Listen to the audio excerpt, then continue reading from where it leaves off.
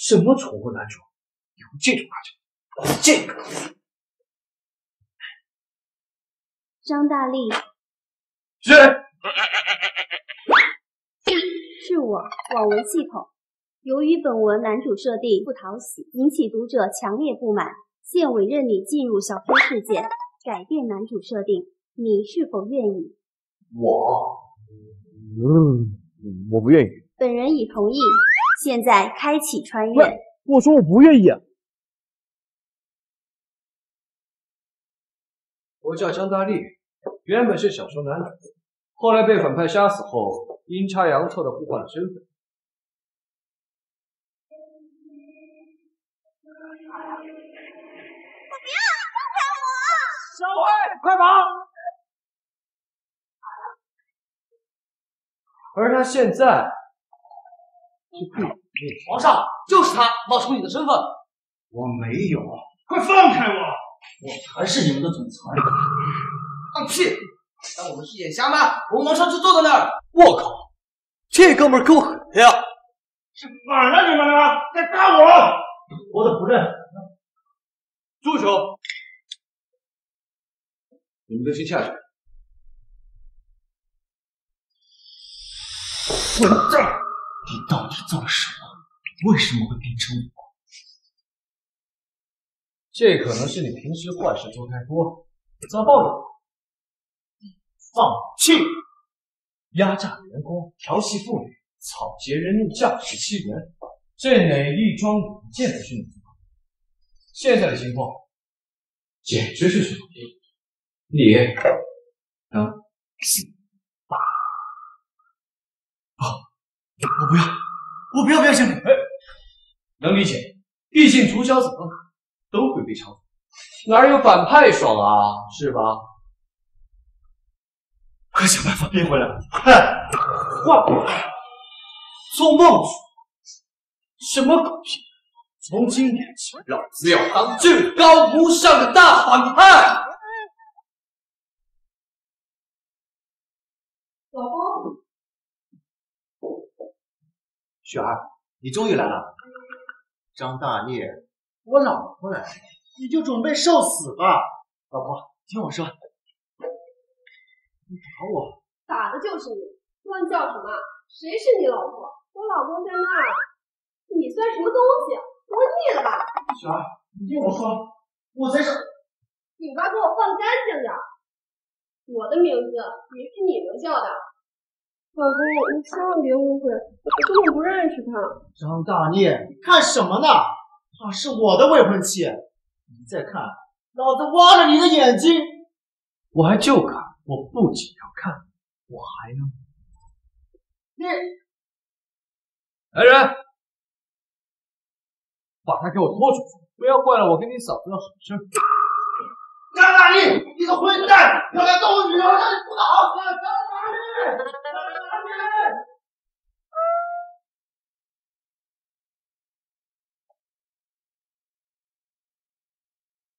老公，您抓紧时间吧。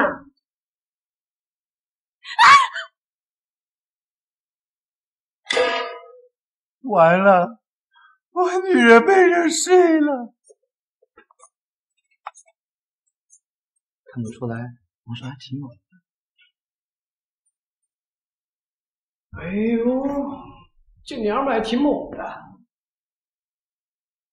幸好跟我聪明，不然就被你得逞了。我守身如玉20多年，可不能便宜你。恭喜宿主成功适应新身份，请尽快完成接下来的任务，否则后果十分严重。任务？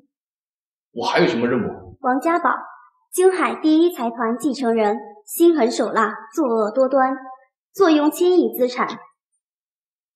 那男主呢？张大力，原男主，废柴一个，无权无势。原本可以凭借男主光环一步步打败王家宝，走上人生巅峰，但由于人设不讨喜，原男主结局待定。所以我的任务是让王室破产，王家宝身败名裂。也就是说，我要让现在的我破产，让王家宝那个家伙走上人生巅峰。是的。我去你的！宿主请注意措辞。注意你个香蕉芒果大铁锤了你！我不干了，送我回去。宿主完成任务后即可返回原世界。等等，也就是说，我这3个月不管干什么，最后都是王家宝那个家伙来承担后果吗？是的。这个，宿主完成任务后可获得1亿奖励。庭长，谁反我，谁是狗。宿主已接受任务，限时3个月，逾期未完成将遣返原世界，成为一头猪。喂，下次说话能不能说在前面？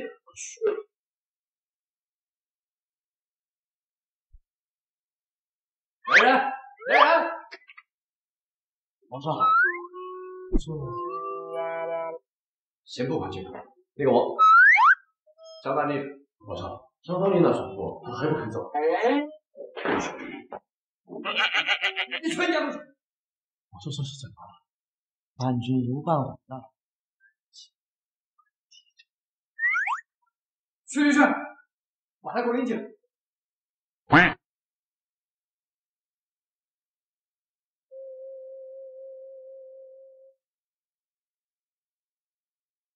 跪下！张大力，我跟你干！皇上让你在这里说话了吗？你在这里说话，还抽你一寂寞？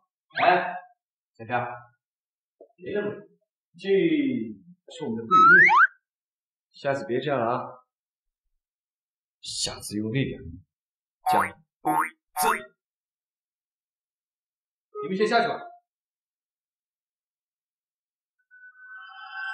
张大力，虽然我现在不知道一切发生了什么，但是我不会让你得意太久的。不用汉书，不自量力。我现在背后可是整个武士，你拿什么跟我斗呢？不过，我可以给你一个机会。什么？如果你能在3个月内打败我的话，我可以让一切恢复原样。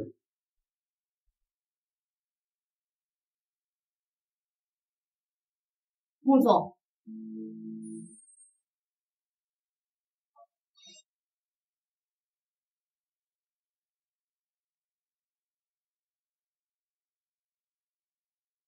这就是京海王氏。是的，根据我们的调查，王氏集团在京海城只手遮天，无恶不作，势力之大不容小觑。我回国的事宣布下去，越多人知道越好。穆总，你一向低调，为何让他们明白，京海的天从今天起要变了。只要你在3个月内打败我，我就让一切恢复。你除了相信我，也没有其他选择。再是，曾经的你做过什么，你自己应该很清楚。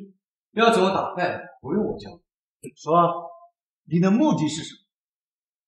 不愧是能坐稳王室继承人位置的人，不好骗啊！我的目的你没必要知道，因为我赌你一个人。张大力，我只要1个月的时间，你的结局就会上次一样。再询问为何？等一下，明天晚上有一场董事会，需要验资才能进去。这是10个亿。不虚。这小子挺狂的。算了，还真太……什么男主光环？哦，那个，老公，你把人弄得好痛。张大力，我与你不共戴天。老公，你都好久没有陪人家了，今天你可跑不掉了。王家宝之所以权势滔天，其中少不了苏家的助力，所以，苏璇，我们退婚吧。什么？王家宝，这事儿咱们没完。这个娘们是真的，但是一巴掌我就后也知道。我要见王少！别拦住我！我要见王少！逃出去！等等！怎么回事嘛？王少，这块地皮真的很好，一定能赚钱的。王少，他有一块烂地皮，他想找您投资，您拒绝了好多次。放心，我这块烂地皮，谁买谁亏的那种。对，进来，快，借出来！王少，我有心理打算，这块地皮多少钱？1个亿行吗？我给你10个亿。王少，这恐怕够吗？不是，我绝对不够。这样，给你20，够不够？够了。我一定翻10倍给你的。瞎说什么鬼？赶快！呸！好，来拿着。哎，等你的坏消息啊！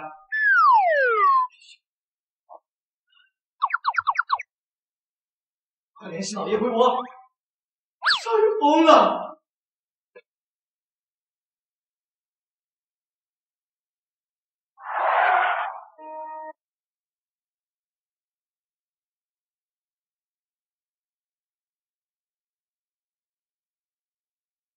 天哪，那就是全球第一财团王世继什么这么有钱还这么帅，真是羡慕不来了。别花痴了，人家王少早就有未婚妻了。什么未婚妻？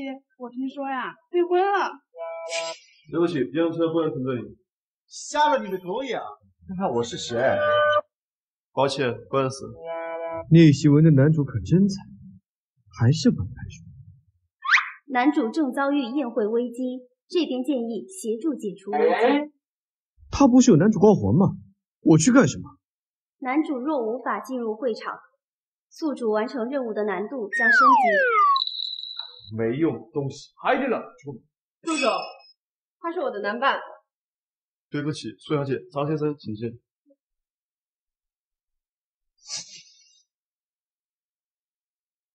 你是真狗啊！我当男主的时候怎么没有光环？你给我不孝的东西！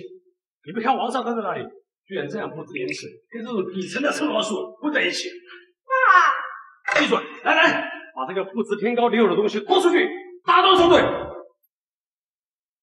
等等，王少，你别介意，是这小子死缠烂打我女儿，这就打断他的双腿，给你减戏。他的腿不就是男主的腿？要是给男主整残了，那狗系统肯定不会那么容易让我回原世界的，说不定还得扣我钱呢。他是我的人，打狗也得看着。你说对吧？苏国富，您的人。对呀，刚说的小弟，谁是你小弟？不对，你才是狗。哎，刚说的小弟啊，还不太懂规矩。来，大力，这样，你别忘了现在的身份，没有我的允许，你连这个大门都进不了大门，也就赢不了董事会，赢不了董事会，你就要当一辈子。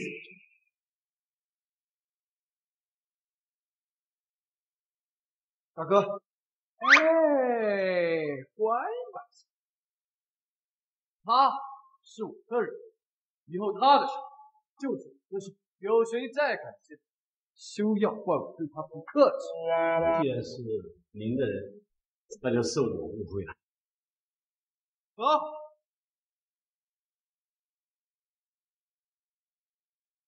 走！你要干什么？大哥也叫了，我告诉你，不要得寸进尺。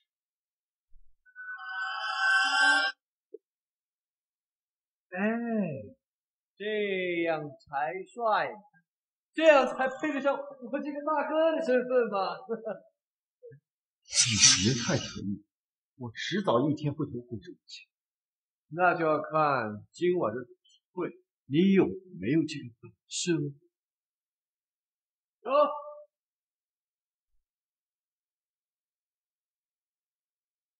金海什么时候有这号人物？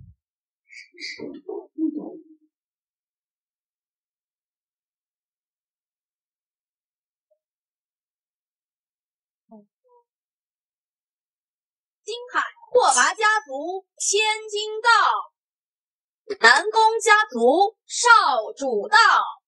祝融家族少主到，京海第一财团王氏集团少主到。王氏财富第一继承人王少居然来了。这些大傻叉，小爷的任务可不是让自己发财，而是……等等，哪儿来的脏东西？滚出去！哪儿来的脏东西？滚出去！穿的什么破烂？以为跟在王少身后就能混着？你知道这是什么地方吗？这可是金牌董事会，顶级名流汇集的地方。哟，赶紧滚！这脏了我一地。这男主人设还真是走到哪被嘲讽。住手！他是我皇上，你别说话。早就听说这小子跟您不对，放心，今天我们替你解决。解决我？就凭你们几个臭鱼烂虾，也配？放平时根本就入不了我的眼。老子今天非得给你点颜色看。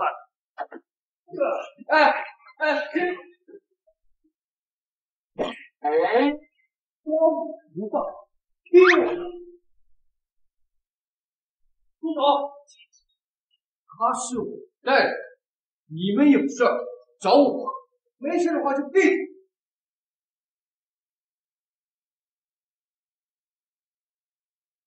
有时常不见，真是。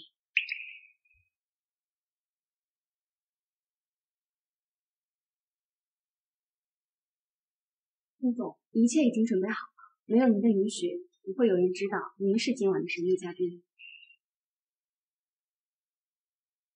这王家宝倒是和视频里面看到的不太一样。陆总，听说此次赌石会有千年难遇的把柄，但是这点小事我们来就行，您何必亲自跑一趟呢？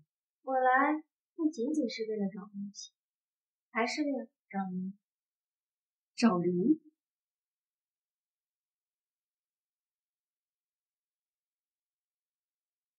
那时候我爸妈刚去世，整个墓室乱成一团，没有一个人管我。那我妹妹每次吃完糖就不哭。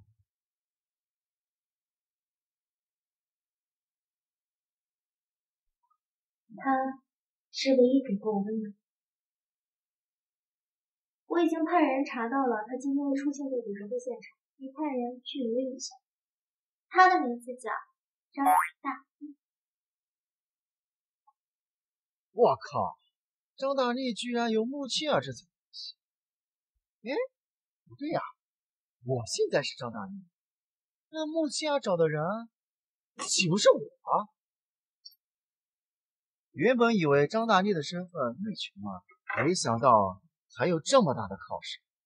要知道，穆家可是我王家一直想攀附的顶级财团。张大力，我现在有穆家作为靠山，接下来看你怎么跟我比。王家这家伙去哪儿了？王家宝，你刚才是故意说张大力和小弟，就是为了引起我的注意吧？是，你说什么都对。我告诉你，省省吧。既然你选择跟我退婚，那我跟谁在一起与你无关了。行，祝你啊百年好合，早生贵子。王苏两家私交甚好，都要联姻了，不知为何王家宝突然反悔，取消了婚姻。王少还真是大度，我好歹也跟你过过，你就不怕我跟了张大力那种人影响你的声誉吗？我王家宝还有什么声誉？谁不知道我是金海第一呢？苏小姐，对不起，瞎了狗眼的东西，你知道我这衣服有多贵吗？好大的胆子，苏雪，你当着我的面居然敢欺负我的人！他呀，叫张小辉，是王家宝新看上的女人，据说王家宝是为了他才取消婚约的。你的人，王家宝，我就知道你俩肯定有一腿。哎，我不是这个意思啊，我的意思是说，我为什么要跟你解释？你解释都不愿意给我解释，说你们俩什么时候搞到一起的？陆小姐不是这样的，我跟王少真的什么关系都没有。小贱蹄子，不让你说话吗？闭嘴！小薇，王家宝，我才是你未婚妻，你不应该先关心我吗？滚！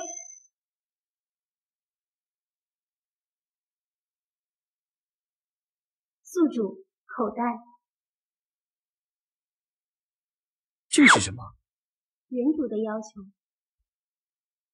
小薇，吃了糖就不哭了。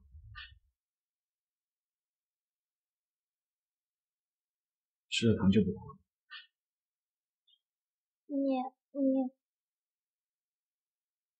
各位贵宾，欢迎来到今晚滨海最负盛名的赌石会。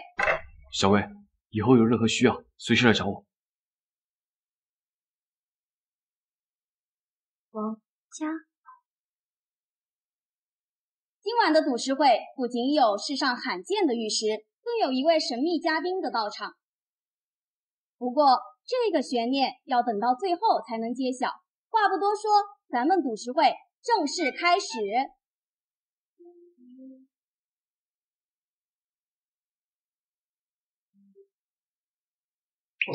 你刚才去哪儿了？我以为一个人在这。今天该走的人是你，因为今天的宴会主角不是你，而是我。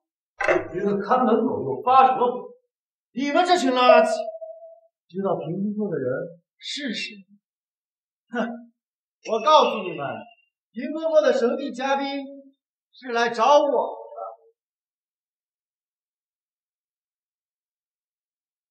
开什么玩笑！今天可是金海的豪门聚会，来的都是上流社会，就你，也就王少瞧得上你，让你当他小弟，要不然你连个宴会门你都进不来。哟，以为进了豪门宴赌上，你没闻到自己身上穷酸味吗？我告诉你，屏风后是穆氏集团的掌权人穆倩儿，而我是他的心上人。开什么玩笑！穆氏集团可是海外第一财团，手握商界半壁江山，你也配跟穆氏集团掌门人有关系？张大弟，你这是在闹哪儿出呢？穆氏集团掌权人的心上人，你也配？哎呦，这都不是癞蛤蟆想吃天鹅肉，这是癞蛤蟆吃了安眠药，在这说梦话呢吧？啊！系统，王家宝说的是真的？所言属实。男主果然是男主啊，这光环一个接一个。张大力，你说你背后有穆氏集团做靠山，你不妨把穆氏集团的掌权人请出来，让我们大家看看，长一长眼啊！要是能直接得罪穆氏掌权人，让他封杀王家，一步到位，岂不美哉？是啊，我就不信这穷酸鬼能跟穆氏集团的掌权人有关系。怎么不敢叫了？不会是怕被我们拆穿，所以不敢叫了吧？叫就叫。鄙人张大力，请穆氏集团掌权人一见。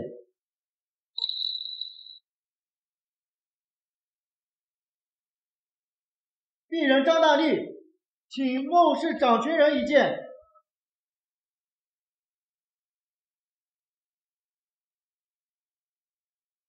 鄙人张大力，请穆氏掌权人一见。看，我就说嘛，他怎么可能跟穆氏集团的掌权人有关系？穆氏集团手眼通天，怎么会来这么一个小小的赌石会？来人，把这个欺上瞒下、胡乱会场的垃圾丢出去！且慢。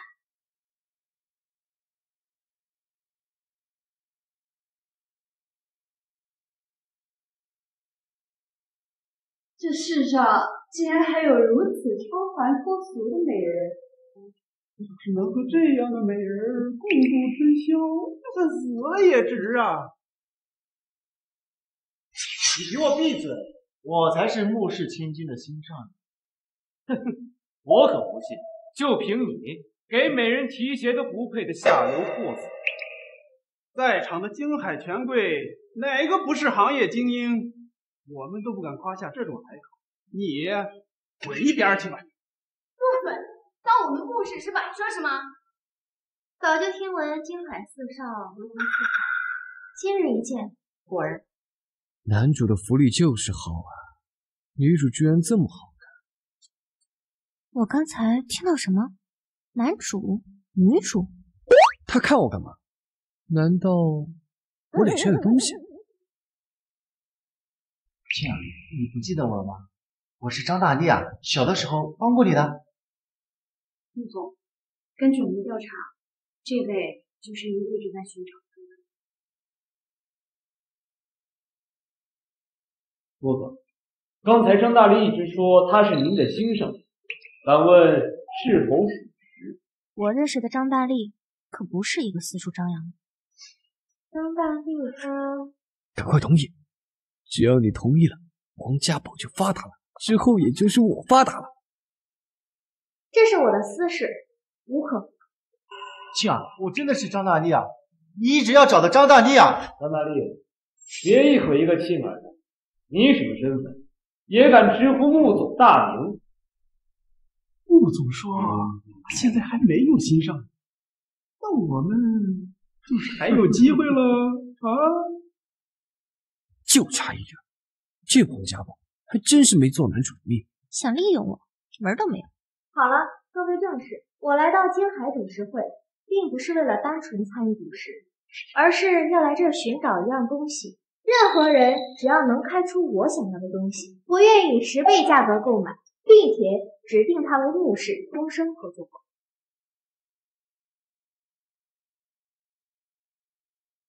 终身合作，这可是个大买卖。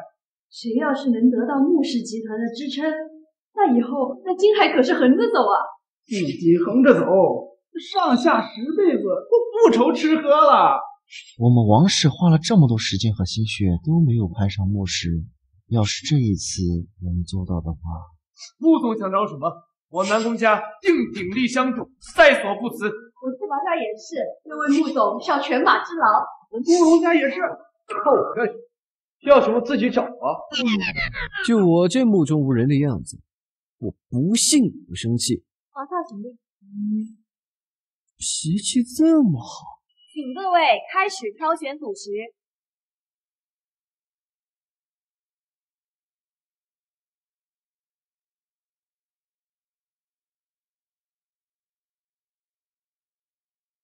按照小说的一贯设定，最不起眼的石头往往最不出货，但是我提醒他反而不会信我。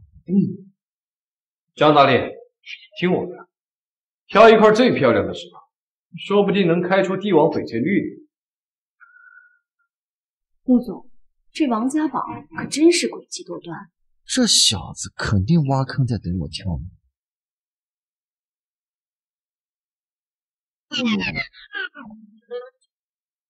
我就要这块石头。皇上，这七彩玲珑石可是赌场最为高昂的宝物，高达10亿，这放在赌场3年都没有人敢购买。对啊，按以往赌石界的经验来看，它们外表越是华丽的，反而越不容易出货。我丢，他们也知道这个设定，你们也配干涉我的权？这王家宝看着倒是比传闻中有趣多了。那我有权干涉吗？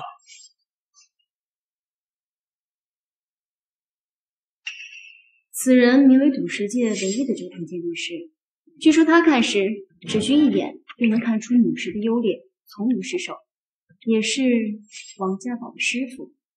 师傅，那就是一丘之貉。看样子是个厉害人物，那就别怪我得罪你。你个老头儿过来看什么看？你这个孽畜，你敢这样跟我说话？皇上，他是你师傅，说是没什么教育。给王家宝出谋划策，也不是什么好东西。认你是初犯，简单跟为师认个错。为师暂且。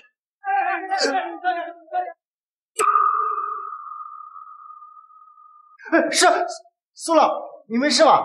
这个孽障竟然敢打我！本少爷打的就是打你还挑日子，对本少爷是你不信，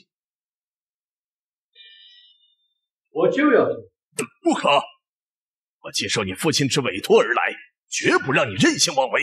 祖母在赌石界这么些年，一眼便看出此时的七彩斑斓，相当耀眼，看着不自然，有人工雕琢的痕迹。难怪这块石头在赌石场放了3年，原来其中有这般蹊跷。苏老可是赌石界的传奇人物，他的话怎么会有错？这块确实并非是原生态的七彩玲珑石，应该是有人加工过，而且加工的非常巧妙，让人很难察觉。这位是穆氏集团的穆总吧？果然好眼力，一眼便看出此时有问题。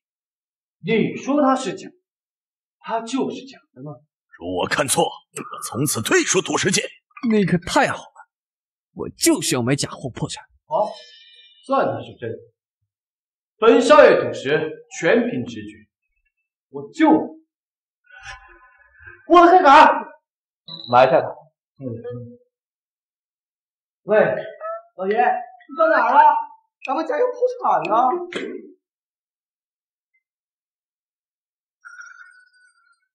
这可是我选的碧玉清晨，里面肯定有货。这是我花了5000万买的，怎么会？还是看我选的琉璃天星展吧。完了，我妈要是知道我花1个亿买了一块废石，她一定会打断我的腿。我算是看出来了，越是外表华丽的母石，就越是废石。少爷，现在收手还来得及，要是让老爷知道了，在我王家保着自己，没有后悔2个字。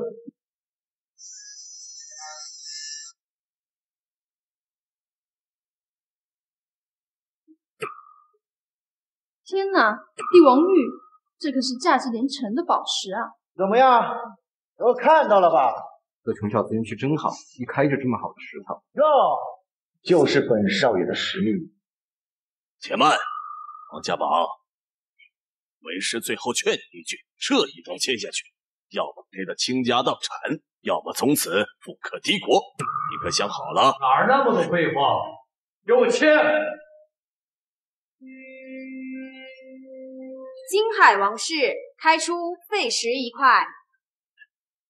等等，那不是废石。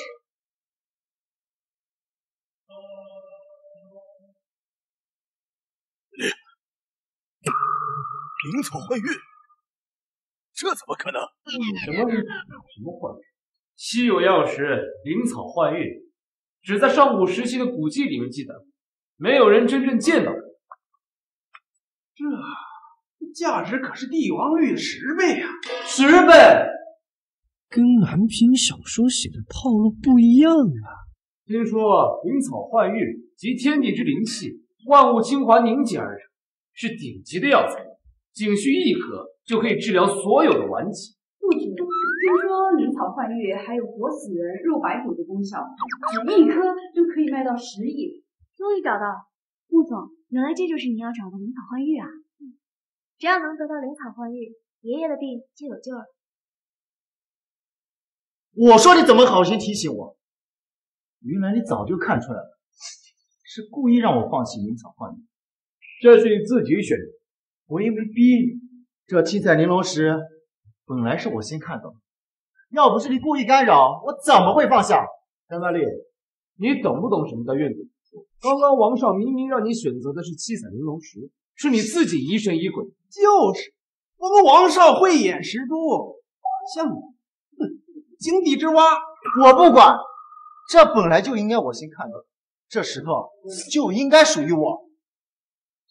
不用抢，我送给你。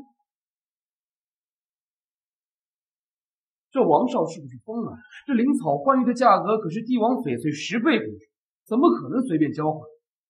难道王少他不懂药石的价值？莫不是真的失心疯了？没跟你们打这个，都不想活了是吧？这块灵草幻玉我就送你。至于你的帝王玉，不是王少，这灵草幻玉的价值可可比今晚你高多了呀。知道，不是你这你是哪人？我没病没灾的要去播药室干什么？大天，大天，穆总，要不要先不急？这个王家宝行事完全不按常理出牌，先多想。今日我在此立誓，我将这灵草幻玉自愿与张大力交换，绝不。疯了，疯了！王少一定是疯了。小点声，要是被王少听到你就完了。看他样子不像在开玩笑。怎么，你不相信我？等等，这款灵草幻玉的确非同一般，我愿意高价购买。你瞎凑什么热闹？我这赌石开出来的东西还能转卖吗？王少难道不知赌石界有个不成文的规定，凡开出奇珍异宝者，可以现场进行作弊拍卖，但是必须要经过买主，开出的价格也归买主所。我的目的是败家，怎么可能给王家赚钱啊？允许任务启动，宿主需要帮助男主通过拍卖获取灵草幻玉。我靠，这破系统是帮他还是帮我呀？王少，我愿以10倍的价格购买灵草幻玉，并且王氏将会成为穆氏的终身合作伙伴，你们意下如何？话当真？不问是。行，我宣布即刻拍卖灵草幻玉。经过和王少的友好协商，决定现场拍卖极品药石灵草幻玉，起拍价不限。我出1个亿。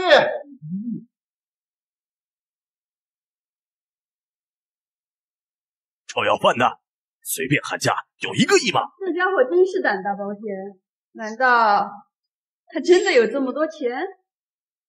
要是买不起，岂不是出丑了？反正有牧师作为靠山，我随便推荐。到时候把灵草幻玉献给牧师，我还能得到牧师千金的芳心。他真的是我认识的张楠？我有没有1个亿？咱们还要事先告诉你。这位先生，赌石场的规矩，所有竞拍者第一次都要先进行资产审核，以确保不会有人哄抬价格，扰乱市场。请方便出示下您的资产凭证吗？先生，请出示您的资产凭证。我银行卡忘了带了。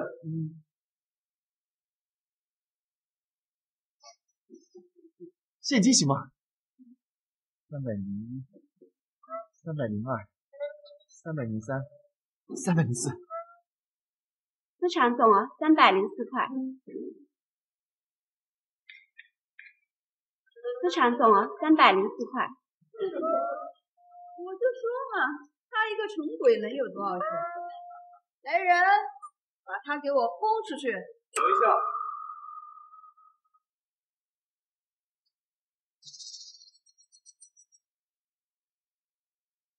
哎，你给我留点，我还要打车回去呢。这次的竞拍价格就定在304。张大孽，你什么意思？当众羞辱我吗？告诉你不需要。别再讲，再讲，真让人给你丢出去。少爷这什么意思？少爷的意思你不懂，少爷很喜欢玩弄人心啊。在场的金海权贵哪个不是心高气傲啊？被少爷这么一搅和，哼，这个价格不是蹭蹭往上涨？哼，这点钱足够证明他有资格进行竞拍，所以你别再300块，你今天能竞买成功，我的名字道个谢。好了好了，事情解决了，我们继续进行竞拍。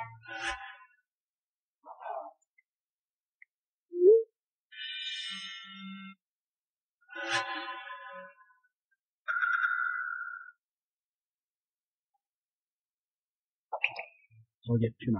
华盛酒店。起拍价是304块，有谁愿意出更高的价格？这灵彩幻玉是真的吗？怎么感觉有点假？对呀，304块的起拍价，它也太离谱了吧！看来大家对这块灵草幻玉还存有些疑虑。不过我们可以请9品鉴定师苏老进行现场鉴定。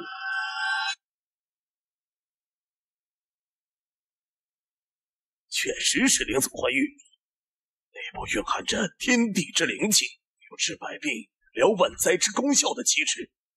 我愿意出50亿购买。既然是苏老鉴定的，我等自然信服。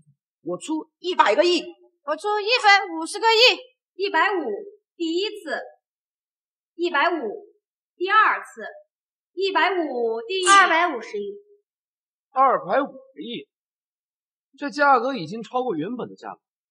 看来这灵草换玉，穆氏是势在必得了，不就是块破石头，谁稀得争啊？280亿。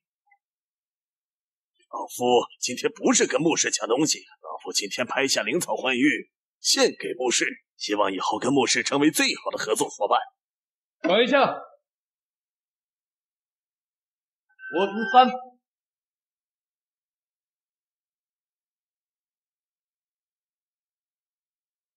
我出300。少爷，你是疯了吗？哪有人花钱买自己的东西？王少，我没听错吧？您要花300亿买您自己的东西？有哪条规定说卖家不能参与拍卖？可您这是属于扰乱市场，哄抬价格。这样吧，我们匿名拍卖，把价格都写在纸上，然后我们取一个最高价和最低价，这样就不存在哄抬价格，如何？孽障！你不是来消遣我们的？哼！我只是看你大家喊得这么兴奋，你说我这也忍不住啊！不是，少爷，你冷静点，咱没必要为了面子浪费300亿啊！你放心，我自由。好，既然要跟我争，那我就奉陪到底。现在宣布最低价张大力，竞拍价304块。真该死，早知道就输了他的支票了。接下来是最高价苏老500亿，外加1尊极品玉佛。我懂了，少爷肯定是故意叫价，然后好让大家匿名竞拍，这样成交价绝对超出300亿。少爷这招真的高啊！皇上，你自己宣布价格吧。我宣布，灵草换玉有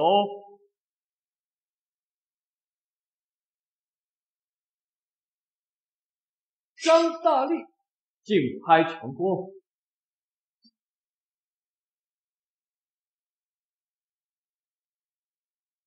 闹着干什么？还不上台领你的保费？你的304块，我可不会退给你。你到底想干什么？你难道不怕得罪在场的金海权贵吗？这王家宝还真是别出心裁，他这么做就不怕得罪在场的金海权贵吗？我倒是要看看这场闹剧他会如何收场。王家宝，你欺人太甚，连赌石界的规矩都不放在眼里吗？赌石界的哪条规定说一定是价高者？这不都是卖主说了算吗？我的规矩就是价低。王家宝的价格在304块，我想各位没有比他更低的价格。老夫在赌石界纵横30年，从未见过如此荒唐的拍卖。不老，你先消消气，大家也在跟你开玩笑的。是，我没开玩笑，我的东西我想怎么就怎么。我反对，这是佛祖的拍卖黑幕。我支持苏老。王少，你这不把金海的赌石规矩放在眼里，难道就不怕我们金海权贵一起联合声讨你吗？拍卖规矩就你们几个喽啰，也敢讨伐我无事？王家宝，不要以为有点权势就横行无忌，赌石界可不是你这种暴发户可以撼动的。我苏社要联合赌石界的所有名流，彻底封杀你。苏老，如果我没记错的话，你现在应该退出赌石界了。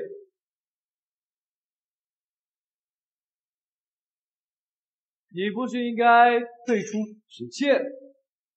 我何时？想起来了吧，苏老，你不会是想抵赖吧？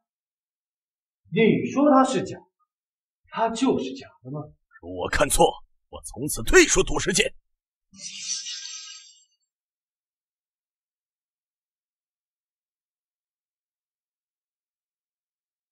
这苏老可是赌石界的，竟然连一个后辈都没想。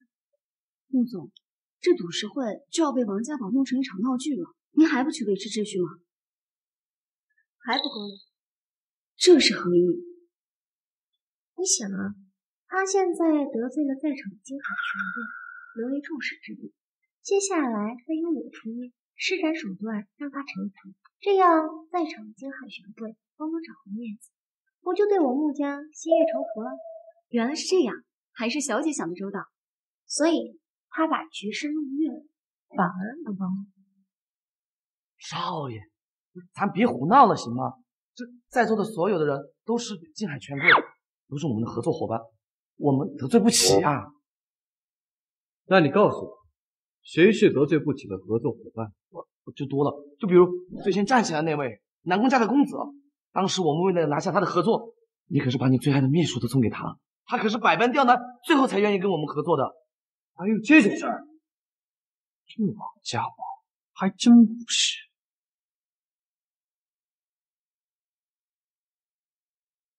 这王家宝还真不是。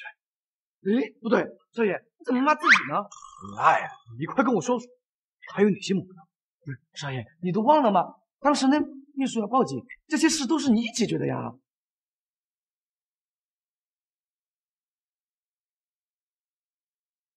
还有最左边的这位拓跋燕，拓跋家的小姐，她哥哥可是金海地下老大，我们多少见不得台面的事，都是他俩去解决的。还有这位慕容海，白金会所最大的老板，多少金海权贵都上过他们俩的当。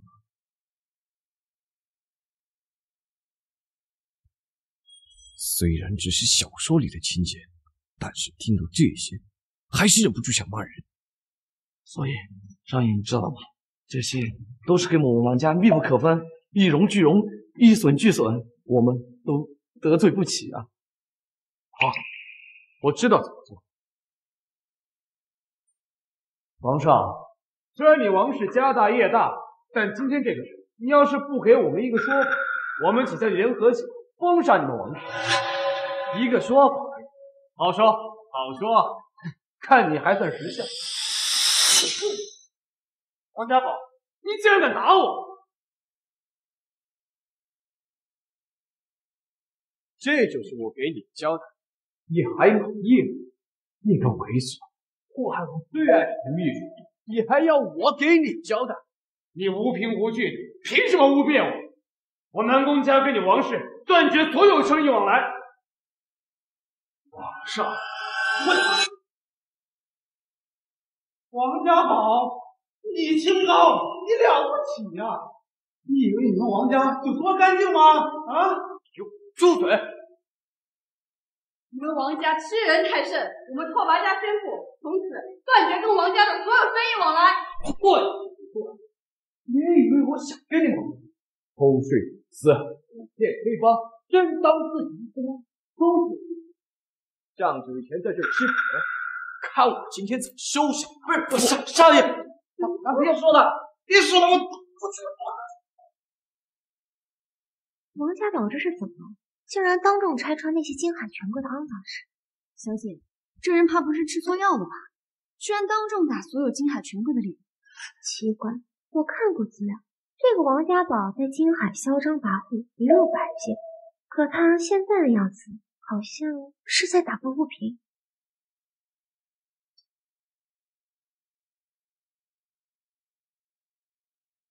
今天我王家宝就站在这儿，听你们说说看，我都做过些什么事？够了！张大力，你是疯了吗？在座的各位都是我王氏的重要客户，你这样能让我王家得罪所有人？各位，他不是王家宝，我才是真正的王家宝。狗急跳墙。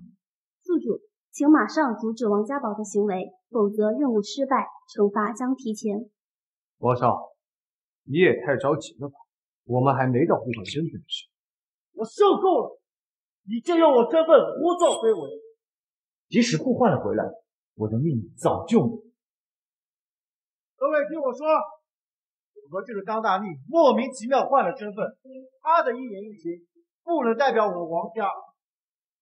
我对他了解不错，你去想一下，少爷虽然说平日里经常跋扈，但是你还算遵守上流社会的规矩，不会像今天这样无中无人啊。你空口白牙，你觉得大家会相信互换身份这种事儿？是啊，威龙在天，你们看，谁才是你们的王少？在少爷您，小弟，你又有什么办法？王家宝呢？我有办法。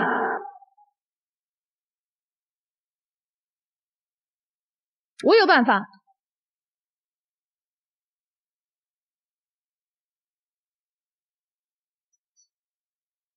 张大力，不会连你前女友都不认识了吧？这个陈琳又是谁？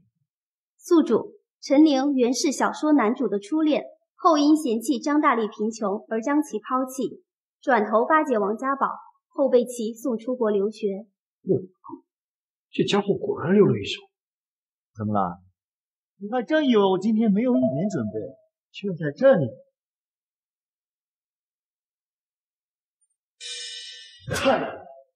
怎么跟他互换了身份？现在还有谁能帮我？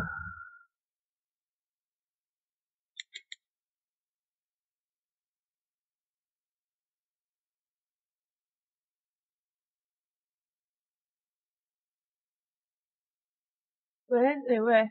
陈宁，赶紧回国，我需要你的帮助。张大逆？什么张大逆？老子是你的王少。张大逆，你不要再发神经了，我们俩已经不可能了。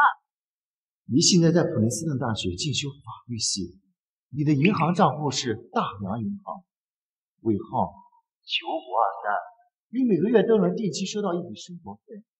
这些事你怎么会知道？废话，当初是我把你送到国外留学的。到底发生了什么？事态紧急，你如果不想饿死在国外的话，就赶紧回来帮我。盗用我身份的人，可不会摒弃给你打包。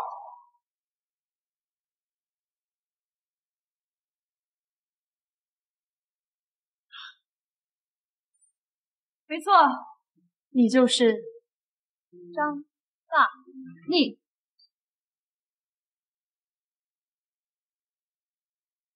诸位，我和张大逆从高中到大学谈了5年，朝夕相处，照片为证。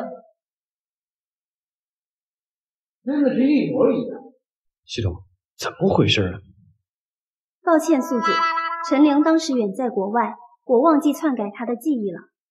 张大力，你没想到吧？我会把你的前女友从国外喊过来，和你当面对质。我不知道你用了什么方法，但是你骗不过所有人。系统，怎么办啊？有没有办法？有，死不承认。几张照片而已，算什么证据？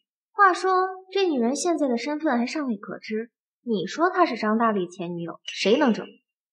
这女人为什么要帮我说话？存在天，当初是我让你安排陈宁的出国事宜，你应该比我还清楚。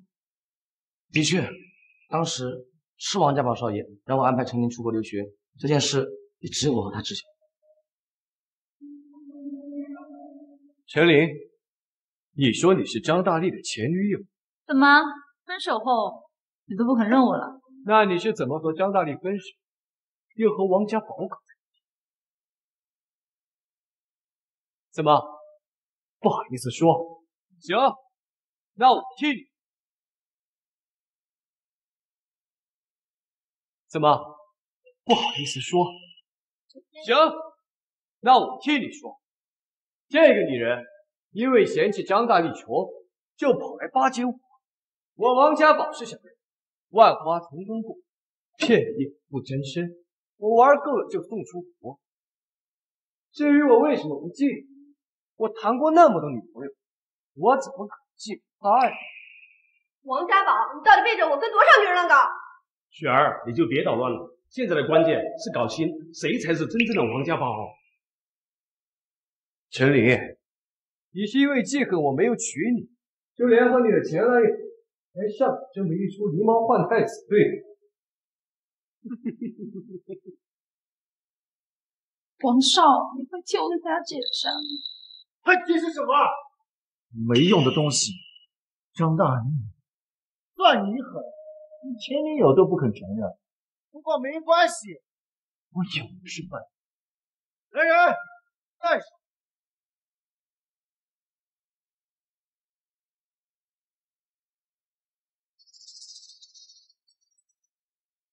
忘了告诉诸位了，这位是张大逆的妹妹。张大逆，你妹妹你该认识吧？今天我要把她给嫁了，会不会心疼啊？哥，你嫁妹妹关我什么事儿？鄙人妹妹年方20，长相甜美。今日我做主在此征婚，谁要有能力，谁就是小薇的如意郎君。这妮儿长得确实不错，不过我家呢已经给我找好联姻对象了。我家倒是没给我找对象，不过我可不想在一棵树上吊。看来大家的积极性不是很高啊！我给大家来个猛的！住手！光天化日之下你要干什么？我在教育我妹妹，关你什么事？警告：宿主尚未完成任务前，不得被人识破身份，否则认为任务失败。系统，你就别给我添乱了，还嫌我压力不够大是吧？这人行事疯癫，毫无道德，绝对不是我认识的那个张大。哥，你干什么啊？我是你妹妹。别怪我，要怪就怪你哥哥不让你。我叫你住手，你听见没？再次警告宿主，情况危机，必须稳住局面，完成任务。系统，难道就没有什么办法可以解决吗？尚未发现合适的解决方案，请宿主谨慎行事。真是个畜生，竟然对女生动手。这小子行事张狂，还真有点像王少。这妮儿长得倒是不错，我倒真想看看里面穿的是什么。今天可算来得值，能看这么一出好戏。陆总，你看我们需不需要派人？不用，他会动手的。我警告过，他是我的人，不要碰他。张大逆，你终究还是忍不住了吧？你没事吧？别怕，有我在。他怎么护着张小薇？难道他真是张大力？王家宝怎么会主动救人？哥哥，真的是你吗？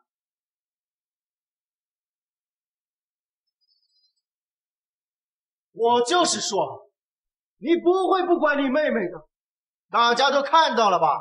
王家宝怎么会帮助张大力的妹妹？少爷，你今天行为真的过于反常。今天你不止得罪了金海权贵，还救了人，这真的不像平时的你。什么？你们要造反吗？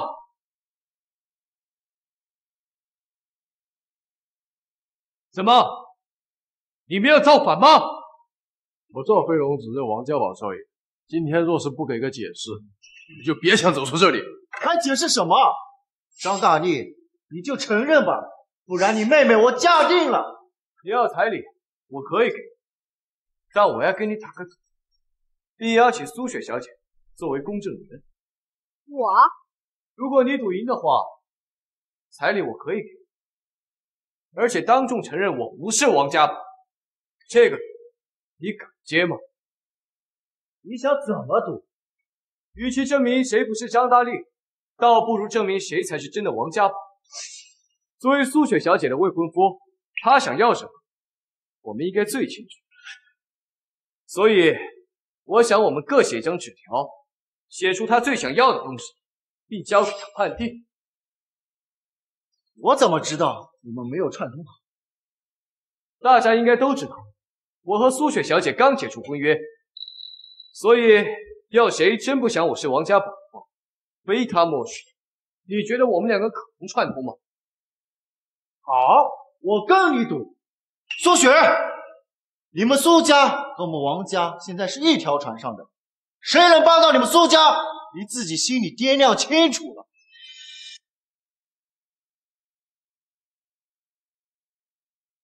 女儿，你有把握吗？这件事关乎我们两家的利益啊！爸，你放心，我会做出对我们家族最有利的选择。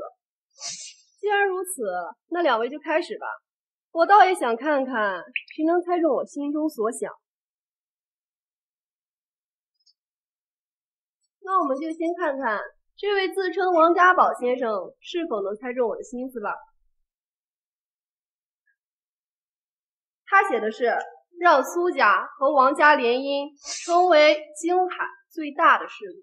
没错，这当然是我女儿最想做的事儿，为家族谋取更多利益。那么看来，这个张大力就是王家宝了。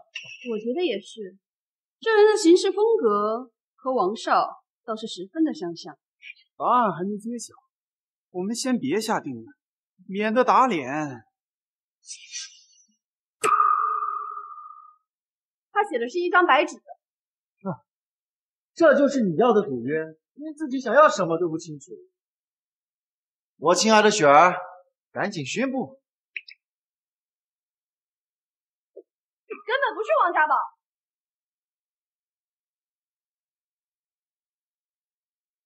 雪儿，你疯了吗？竟然打我！打的就是你这个冒牌货，竟然敢冒充王少！冒牌货就是冒牌货，连王少的1/10都不如。亲爱的，对不起，我刚才竟然对你有所怀疑。哎，还是我的雪儿聪明。这到底是个什么情况啊？他交的不是一张白纸吗？这不是一张白纸，而是一份承诺。他是想告诉我，无论今后我想要什么，他都会给我。这就是王少的浪漫。还是你懂我呀，雪儿。你当我们傻吗？这种理由也能说服我们？你这个冒牌货，真正的王家宝绝对不会拘泥在京海这一片天。他想做的是成为全球顶尖的势力。放屁！就凭他，老爷子都做不到的事情，他凭什么？如果他能有穆氏的协助呢？我代表穆氏宣布，王家将会成为穆氏的终身合作伙伴。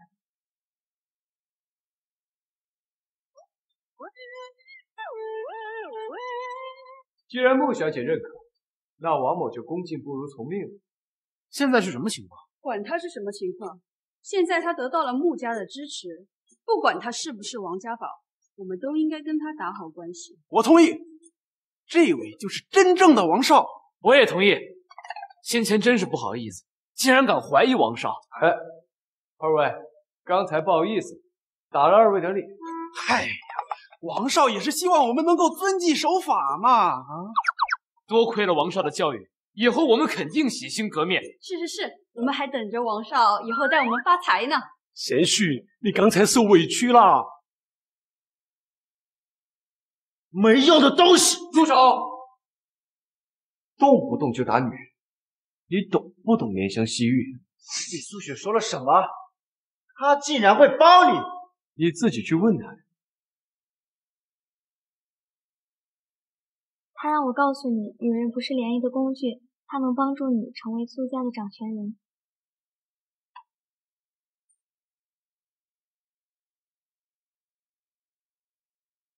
少爷，我刚刚真是糊涂呀，我竟然想把你抓给老爷审问。哎，王正明，他刚才让我帮你来着。不是你傻，你怎么乱说？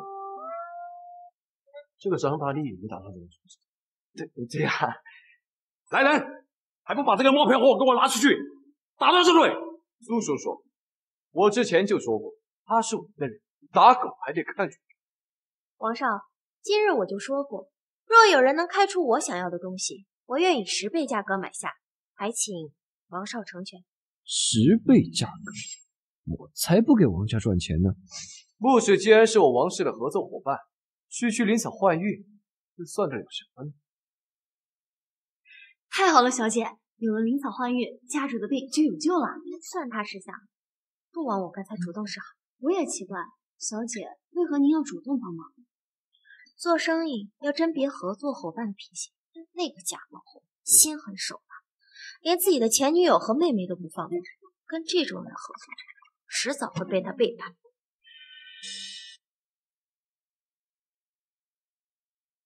这次王少家和穆家谈下合作，这金海势力恐怕迎来大洗牌。届时还请王少多提携，我南宫家定赴汤蹈火，在所不辞。是，我拓跋家亦是如此，还有我慕容家也是。嘿，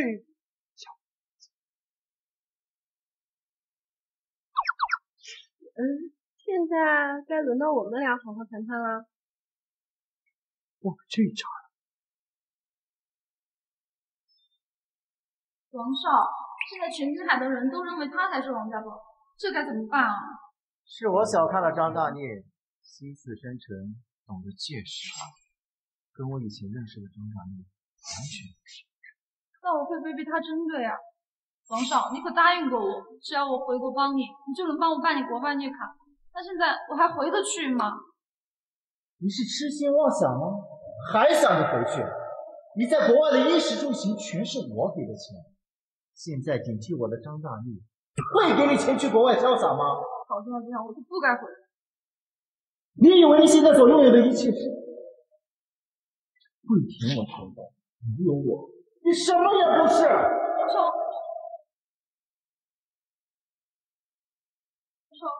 我没有。别以为我不知道你的心事。现在我落寞了，你想听？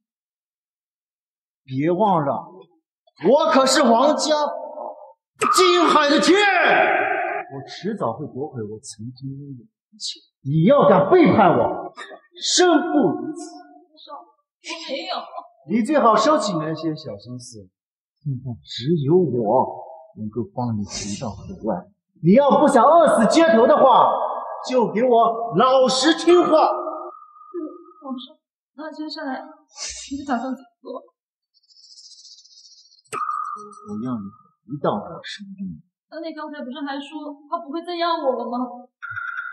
你不懂一个男人的心思，一个他最爱的人，在他最落魄的时候背叛，这种伤害他会仇记一辈子。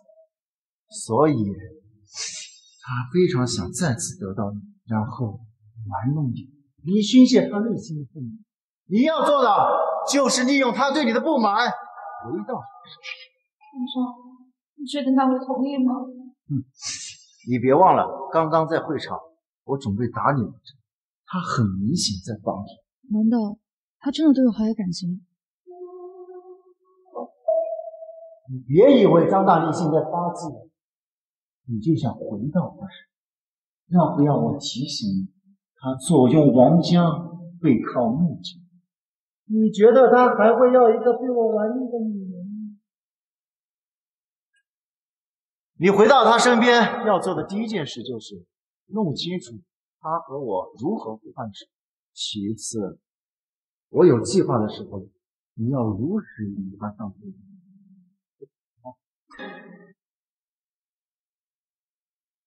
我该怎么让他相信我？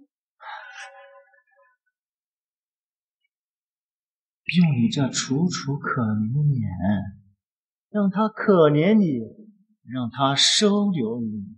实在不行，你当初如何讨好我，你就照样子做就行。我知道了。他不是哥哥，难道他真的和哥哥不同身份啊？我不管你是不是王家宝，但是你的提议让我很心动。说说吧，怎么才能让我成为苏家家主？该不会还是联姻吧？这个我还没想好呢。什么？你信不信我？你干什么啊？放开我！苏小姐，我们现在是一条船上的，既然你帮了我，我肯定会反馈你。不过联姻的话还是免谈的。既然不是联姻，你怎么帮我？听说苏家主有一儿一女，而你的哥哥呢，前几年去国外避难。即使这样，苏家主还是在等他回来继承家业。我说的对吗？没错，我父亲思想陈旧，一直觉得只有男人才能继承家业，女人对他来说只不过是工具罢了。要不要我帮你把他给弄没了？要不要我帮你把他给。你胡说什么呢？我只是想当苏家的家主，但还不至于让我哥去死啊！开玩笑的。你能不能认真点？好，不开玩笑。这样，你从今天起回去就跟你爸说，让他给你弄一个总监的位置。我之后会多给你几个项目，让你们苏家从中获利。这样的话，你爸就不会把你当成一个联姻的工具。就这样，我从小到大哪样不比我哥强，但是在我爸心里还是他最重要。关键不在于你爸，而是董事会的那些老家伙，在他们眼中，谁能给集团带来利益，谁就是最棒的。一个逍遥法外的纨绔子，还有一个能给集团带来利益的女总监，你觉得他们会让你爸一意孤行？再然后，我会收购苏家的股份，成为最大的股东，成为你最大的助力。怎么回事？这人带给我的感觉既不是王家宝，也不是张大力。你发什么呆呢？你说的对，靠男人不如靠自己。与其做王家少奶奶看着你整天花天酒地，倒不如自己做个有实权的女总裁。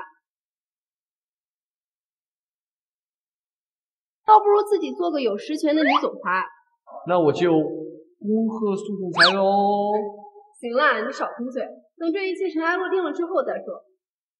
对了，那个张大力你打算怎么处理？他呀，经过这件事，我相信他再也掀不起什么风了。你还是小心点为好，那个人心狠手辣，狗逼急了也会跳墙的。你是在担心我？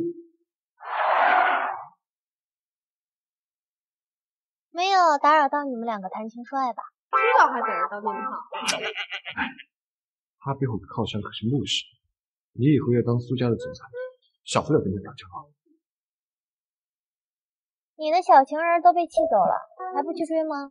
他又不是小孩子，他等会儿会自己回来。穆总找我有什么事儿？上车。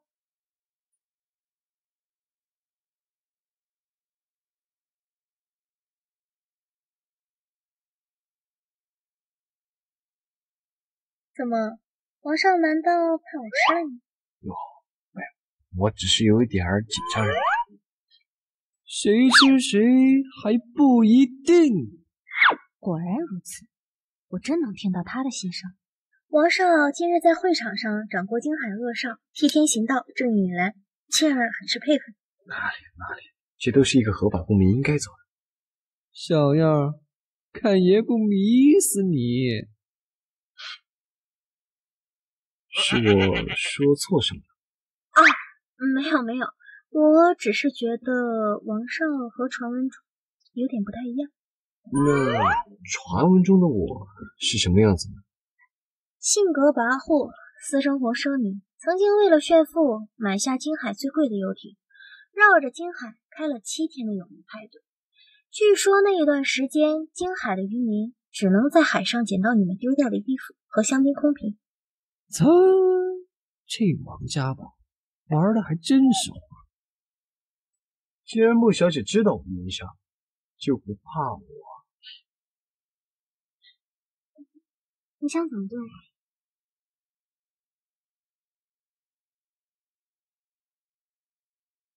想怎么对我？冷静点，你可不是王家宝，你是张大力，你要守身如玉。你果然是他。穆小姐在说什么？没什么，到了。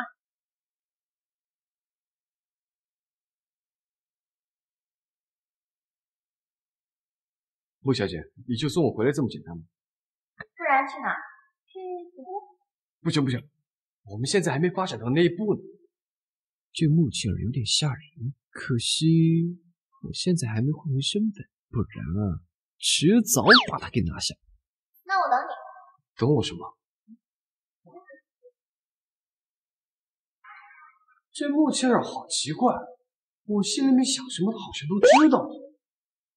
少爷，所以你可算回来了，老爷在家等你，你可得小心一点啊。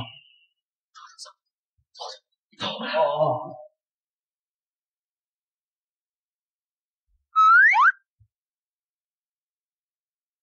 这就是王家宝的父亲，我得想办法搞定他们俩父子关系，这样等他回来，连他老爸都不认这个儿子。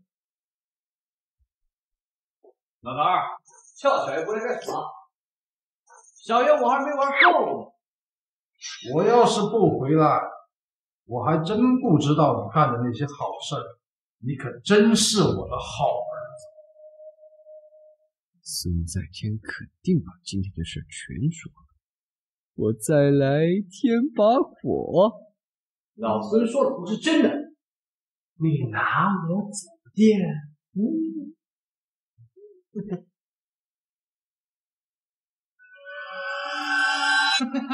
好儿子，爸爸要给你一个大大的拥抱。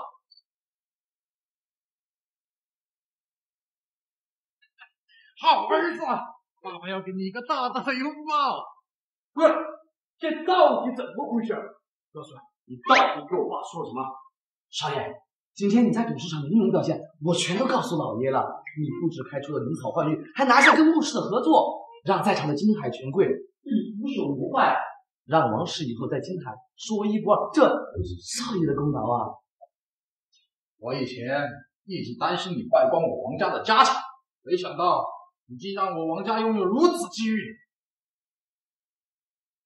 我是真想败家呀，这老爹不让，我有什么办法吗？少爷，你谦虚了，还嘴上说着败家，背后在给王氏谋利。老孙，你少吹吧。当初我买那块烂地，你说少爷，你还不知道那块烂地是吧？那块烂地简直是稀土资源，现在金海所有的豪门集团都想跟我们一起开发，至少赢50亿。少爷肯定是乐坏了。来人，少爷不入房间休息。该死！我明明想败家，怎么还给我赚钱了？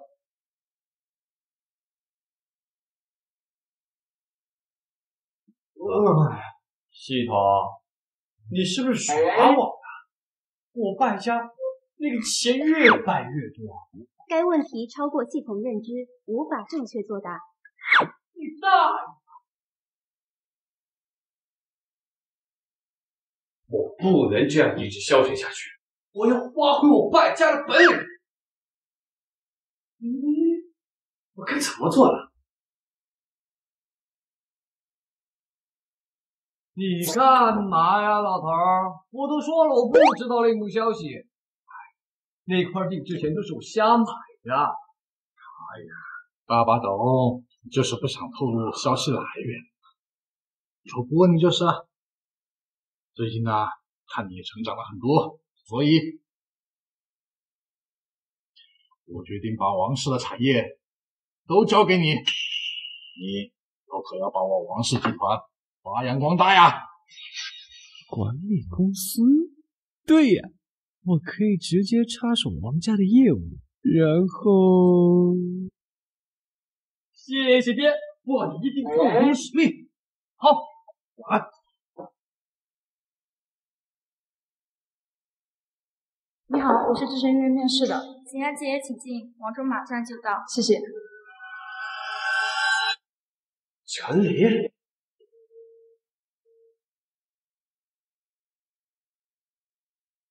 陈离，你怎么会在这里？不是你干什么吃的啊？什么人看到你公司是吧？陈助理，他是来参加面试的，我叫王上。面试？面试什么岗位？是王总你的贴心助理。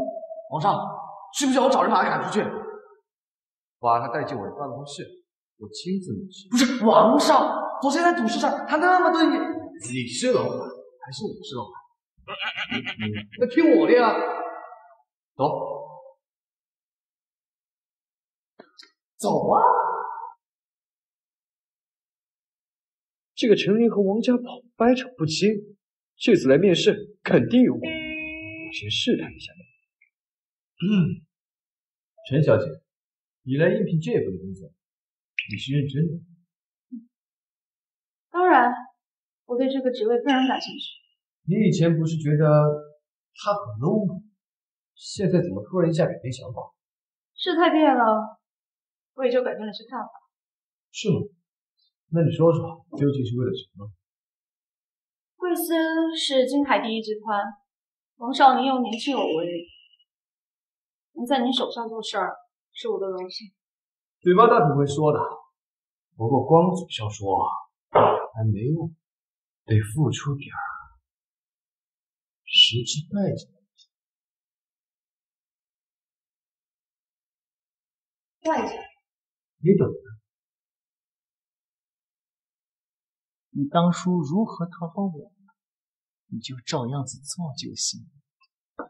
看来陈小姐对这个职位也不想付出什么代价。等等，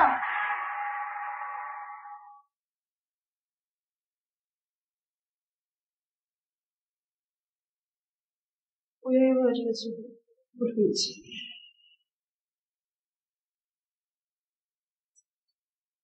等一下，我们公司不需要这种代价来换取职位。那我……你走吧。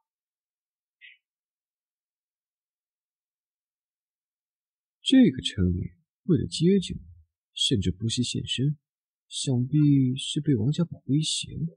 留着他，说不准。等一下 ，HR 等会会告诉你详细的工作安排。谢谢王总。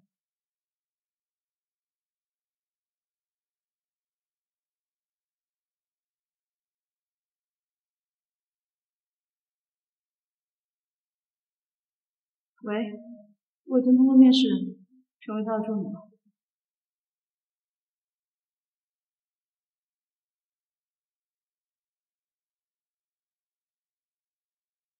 我已经通过面试，现在成为张大姐的贴身助理了。这么轻松，不会是被他看出猫腻了吧？你有没有跟他那个？没有，他最后一刻拒绝了。听你的语气，有点小失落，是觉得自己被看不起了？我觉得他跟以前完全不一样了，看我的眼神就像在看一个陌生人。那你就想办法让他爱上你，只有这样，我们才能想办法对付他。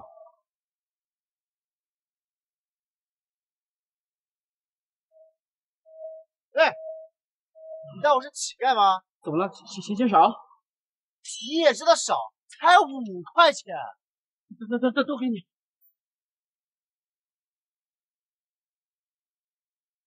我靠，真的是个穷鬼，还是个蠢货，买个彩票买个年号的778899，这要能中，真的见鬼了。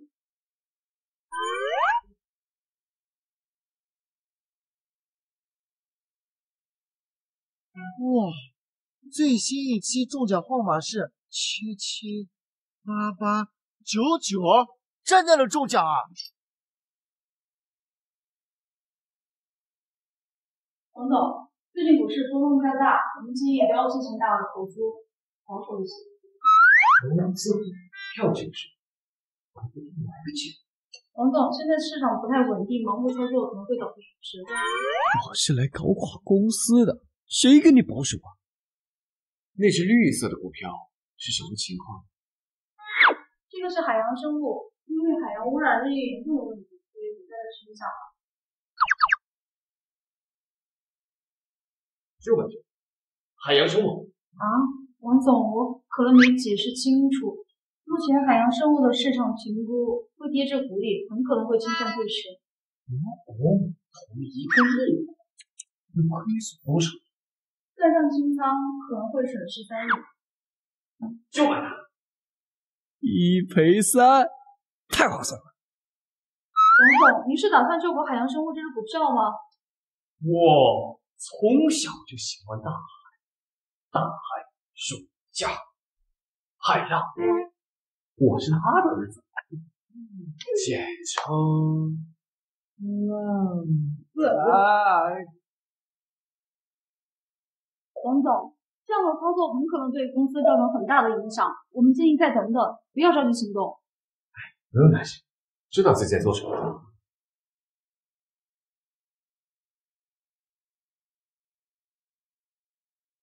陈丽，我安排你把今天所有绿色的股票都给我买光，每一只至少买上1个亿，是。没问题，我相信你。加油！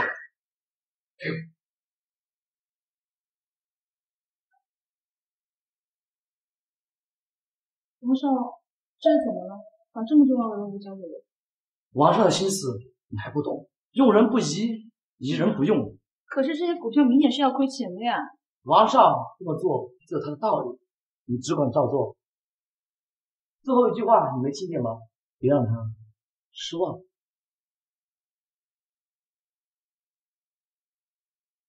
难道张大逆是想试探我？不行，我得给他赚钱获取信任才行。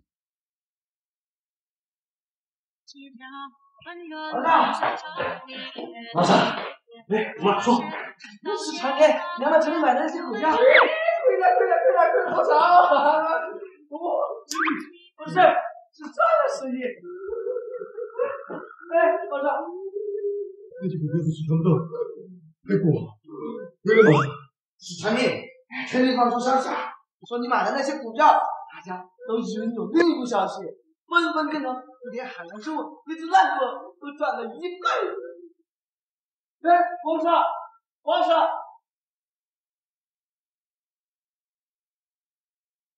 王总，这是怎么了？人家说给他赚了10亿，你晕过去了，估计是热坏了。对，皇上，我们赚了10亿。水莲，你不是说那些股票会跌停的吗？怎么还赚了呀？按照股市员工的分析，以海洋生物为首的这只股票的确处于跌停的临界点，但是王少大手笔购入后，股价有所回暖，再加上我的对外宣传，王氏集团很看好这只股票，股民们也望风而动，目前股价已经达到了3倍的价格了。你这么一会儿，涨了3倍，赶快卖掉！我们在股价最高峰卖出，现在净利润已经达到了20亿。现在金海股民都称王少您是股神，大家都想跟着你一起入股。我只想卖家，皇上，你太谦虚了，哪有嘴上说的败家，带进去给你赚了几10亿？哎，不过皇上，你以前的样子还真挺败家的。我以前什么用？陈助理，你们出去。出去？哦，行。皇上，你以前在金海市可是出了名的纨绔，就金海市最大的灰色，百姓会说上有朋友就被鬼吓死了。哪一次不点10几位没相中？每一次消费吧，至少上百万。真傻，败家的最好方式不就是花天酒地？我居然还想着搞投资，去夜总会消费，不是更快些？给我准车！哎，少爷你要回家？没错，回我们真正的家，歪金贵子。哼，还以为他跟王家宝不一样，果然都不是好东西。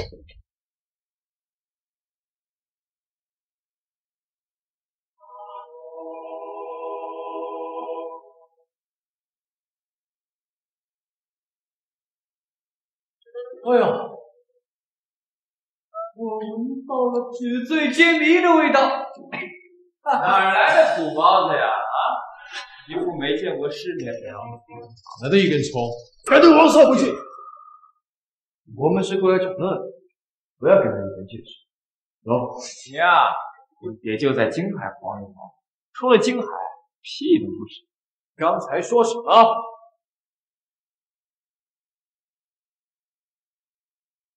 刚才说什么？我说，除了京海，你屁都不是。还没整合这下事情，连谭少都不认识，果然是土包子。什么狗屁谭少，在京海就没姓谭的顶级豪门。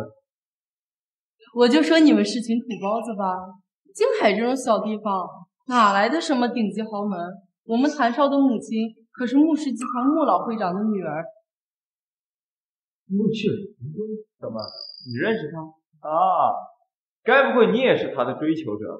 不过我劝你啊，还是省省，就算你当个上门女婿，你也捞不着什么好的。老爷子他一时糊涂，让他代管牧师。不过他很快就会明白，真正的牧师应该由我来当家做主。韩少，到时候拿下牧师，可别忘了我啊！那就看今晚的表现喽。我还以为是什么顶级豪门呢，原来是一个外姓旁系，说出去不知道，还以为他是穆家的嫡子呢，原来就是一个小子。你说谁小杂种？我说你小杂种，你找死！你竟敢对韩少动手！你这么废话，给我调人！陈都啊，王少驾到，还不出来迎接？欢迎王少！我还挺有排面的。看清楚了吧？强龙不压地头蛇，在金海，是龙是虎都给我握上去，这就是我王家宝的实力。以后注意点儿。走。韩少，让叫个人都不会，还给我在一群乡巴佬面前丢人！韩少，要不然我们还是换个地方吧。换地方？我看你什么时候怕过别人？他不是很狂吗？老子就是比他狂，我倒要看看谁更有实力。哎呦，这就是有钱人的生活。你好，我叫微微。小薇，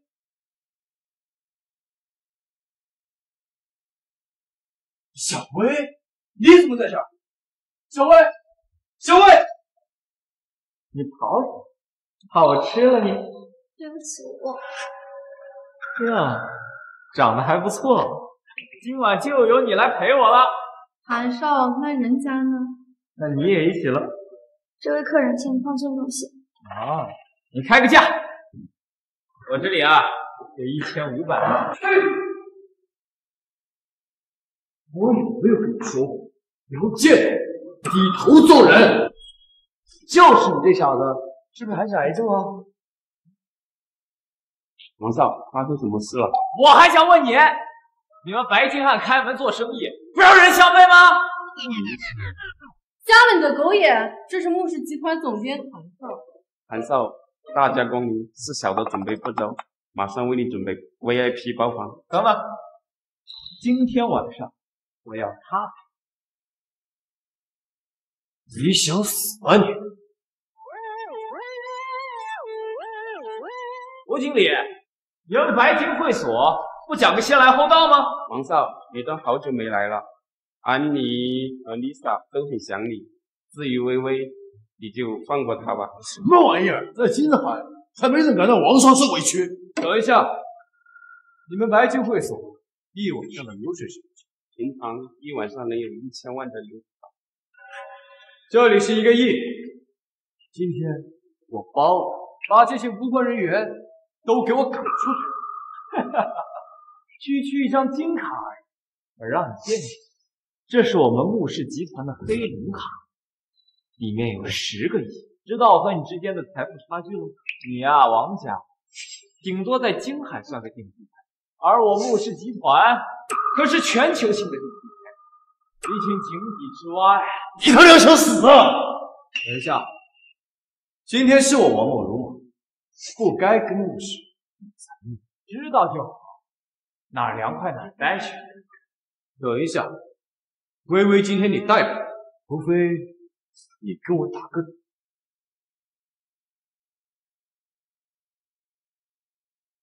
看见台上的酒了吗？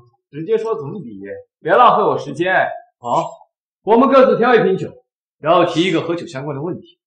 如果谁回答不上，就把酒喝光，谁先喝醉算谁输。我在国外可是有专门的侍酒师证的，你这回算是踢着铁板了。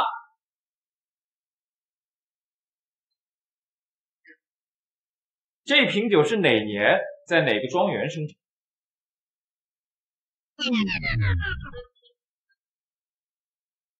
这是1959年的拉菲，出自法国波尔多庄。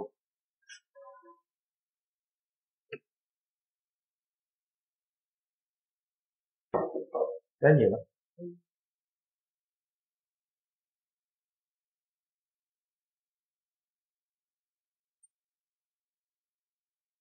你猜猜看，我这里有多少钱？你这是作弊！哼，我说了，我们是比智力，我只是合理利用规则而已，只是你太蠢。谭少，愿赌服输啊！我刚才输了，你全都喝了，现在到喝。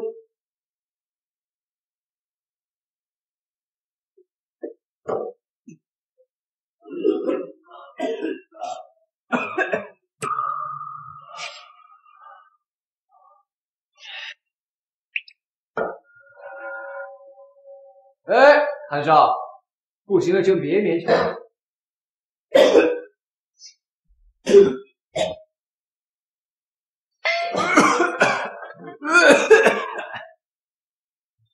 小薇，你为什么会在白金会所？你大学不读了吗？不是，你告诉我呀，是不是有人在威胁你？小薇，我知道你一定有难言之隐的，你告诉我，我可以帮你解决问题的。自从那次之后，哥哥就像变了一个人一样，再也没回过家。学校催我补交学费，我没办法，听别人说这里晚上就能赚够，所以我才……这该死的王家宝，我在给他们王家赚钱，他反而把我妹妹丢着不管。小薇，你跟我走吧。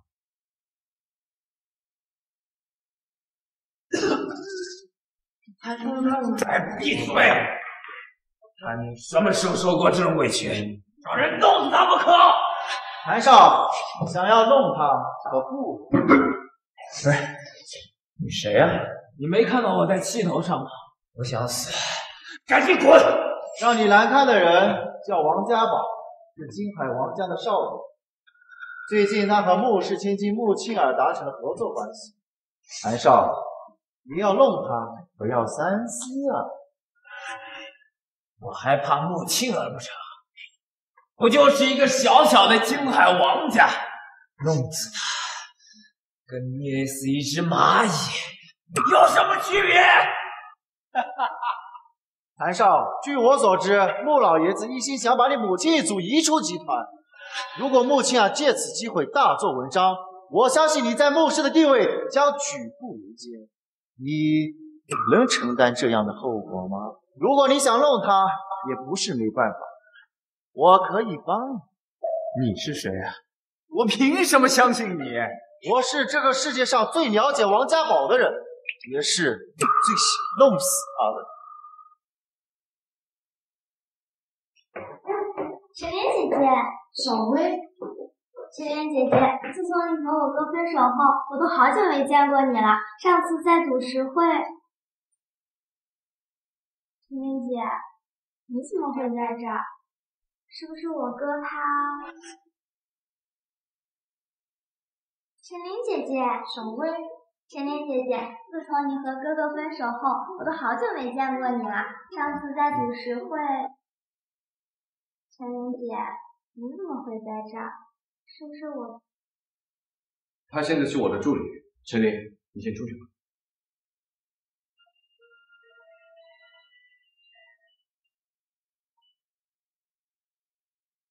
小薇，白金会所你以后不要去，那不是你一个大学生该去的地方。以后来王氏集团上班，我给你开2万的工资。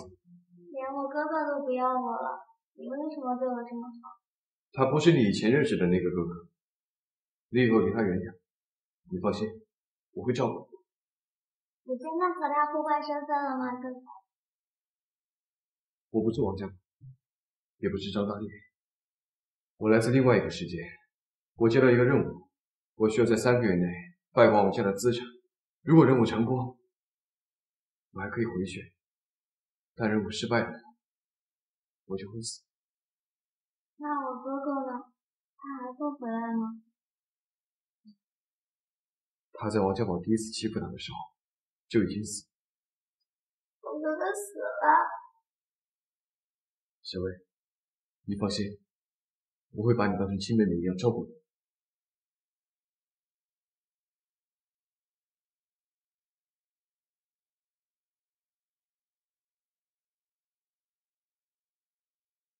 喂，王少，有件大事你得知道。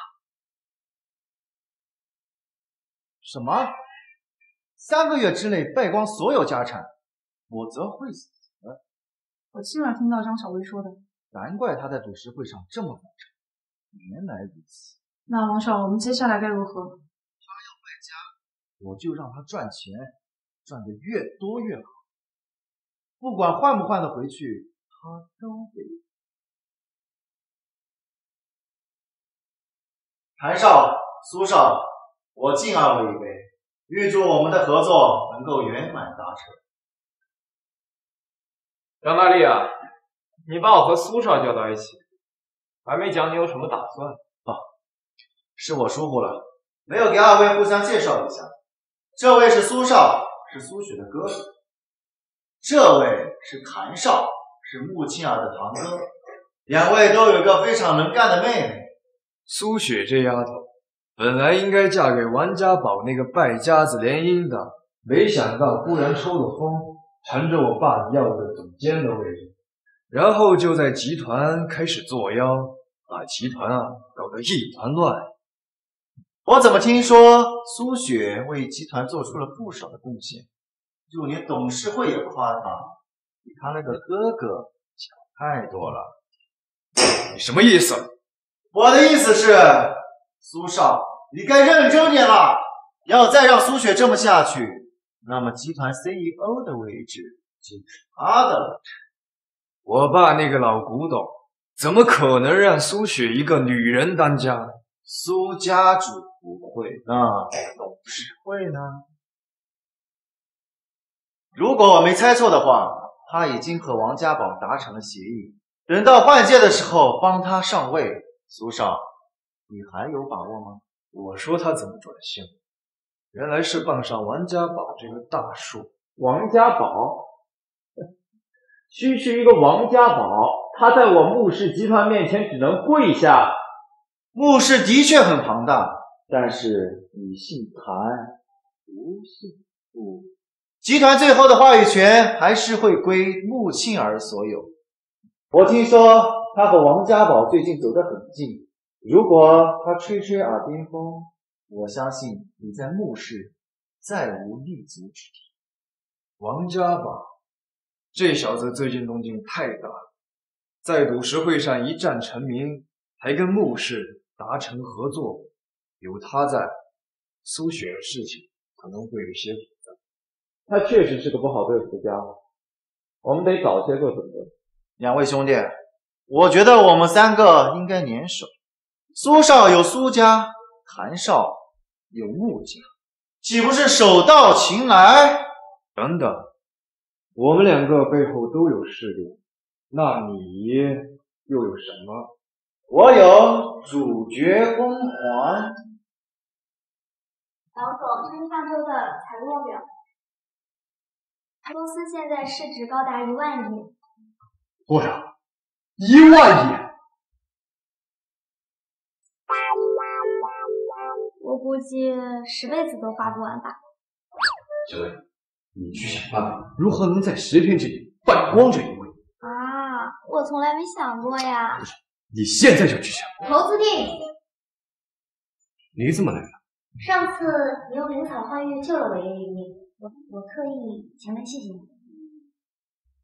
皇上，这是穆氏集团5%的股份，每年收益有5000亿。5000亿？这是他的心意。拉走。你如果真想感谢我，你就告诉我，那个电影投资是怎么回事？我有一个导演朋友，他拍摄的那部电影，据说光是1天就烧到了10几个亿，最后上线了还亏了50个亿。这样，你能把那个导演介绍来？你就是满城尽带华建宁的导演。没错啊，就是我啊。你这部戏前期投资30个亿，却亏损了50个亿，你是如何？这你就外行了吧？我呢，要不就不拍，要拍演员、灯光、场地，我都要最好的。那不至于亏50个亿啊，你多少得回点。唉，社会太复杂，人心太浮躁，我的艺术啊，都被那些资本家给甩长了。董导，你的信片我投资了100亿。多少？200亿。你投这么多，你怕我亏了吗？那真是太好了。姐姐相信你。我也没拍过投资这么大的电影啊！我跟你就聊了2句，你就这么相信我？刚刚和你聊天，从你的只言片语中，深深的感受你是一缺就需要你这种人才啊！既然你这么相信我，我一定不会让你失望的。多谢。这个冯大麦也实在是太会亏钱了吧？咱们为什么要选他？你还太小，你不懂。我不小啦。行，那你说，我们为什么要投资电影？为了艺术。你不要被他影响了。那是什么？败家呀！差点忘了，王总投资电影就是为了败家。他给我亏光才。董导，我给你100亿，放心大胆去干。好，你选择我一定是最英明的选择。我冯大麦保证，一定让你双倍赚回来。千万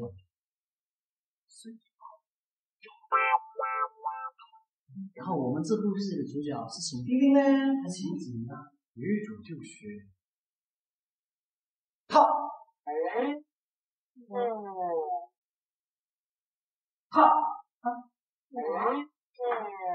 穆总，你就当感谢我对你爷爷的救命之恩，如何？穆总的形象非常合适，是个当演员的好料子。没有当演员的经验啊。哎，放心啦，我纵横影坛30多年，经过我条件，一夜都可以成为大明星的。你是大导演吗？很快就是了，拍拍自己不就是了？那这部新戏的名字叫什么？我觉得就叫真的不想当有钱人。有趣，这个名字非常吸引眼球，而且其中的故事情节呢，也很吊观众们的胃口。王总妙啊！好，我答应了，我要尝试一下演员的生活，而且这个名字听起来很有趣。那就欢迎穆总加入我们真的不想当有钱人剧组，相信一定是进电影院。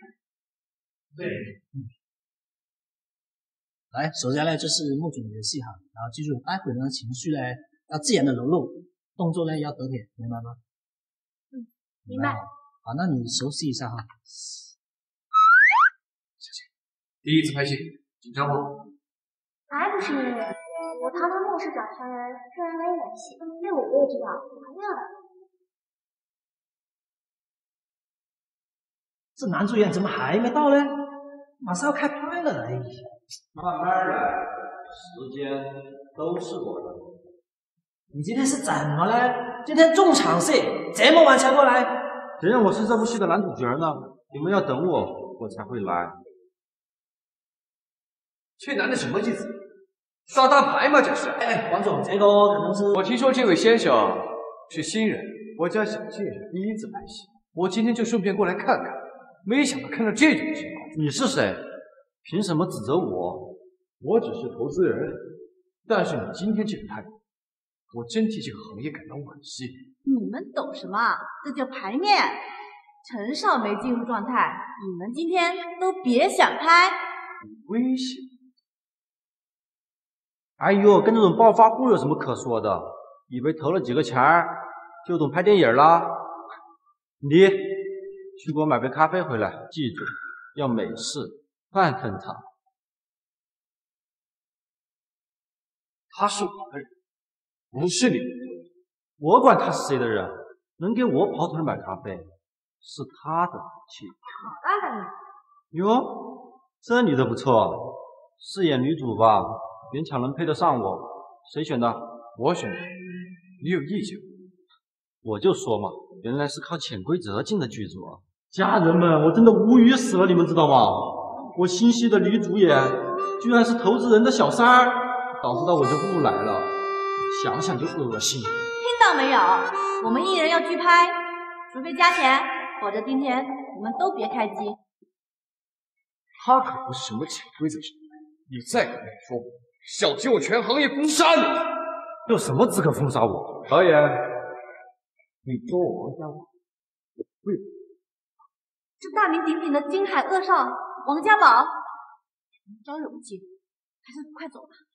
哎呀，原来是他的名字。哎，王少，你有没有演过戏哦？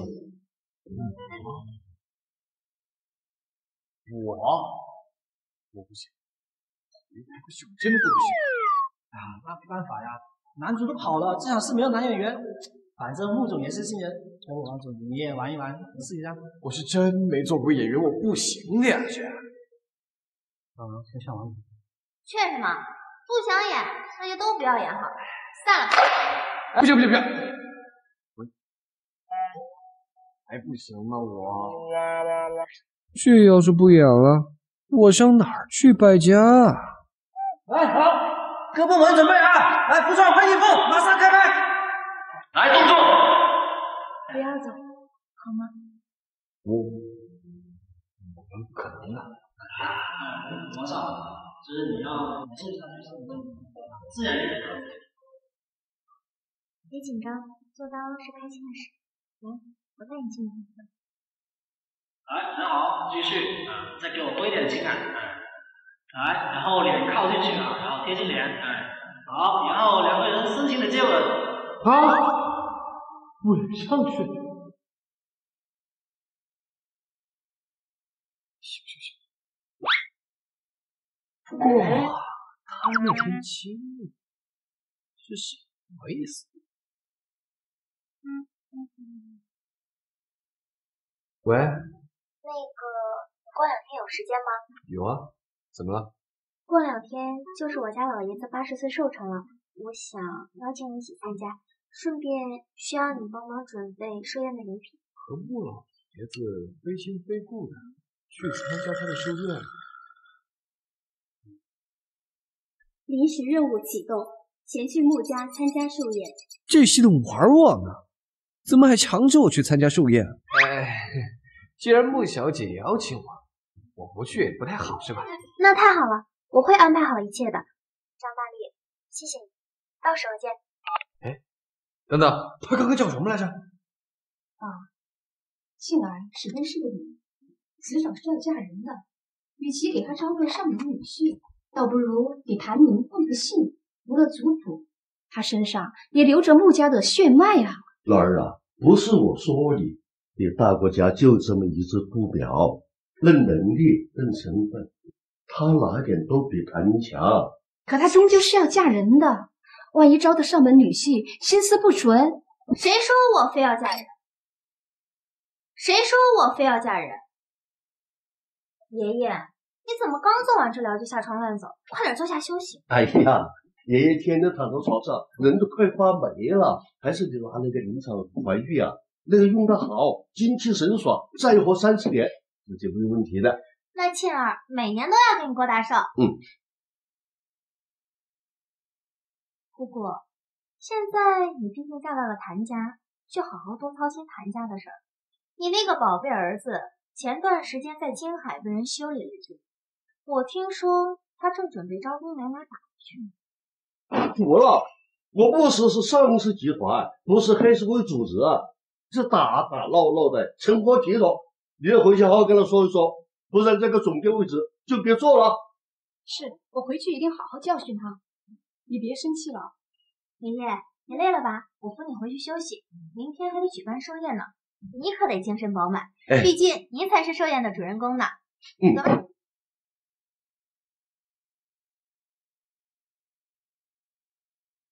姑姑，当初我父亲去世，爷爷卧病在床，你就一门心思想要变卖穆氏的产业。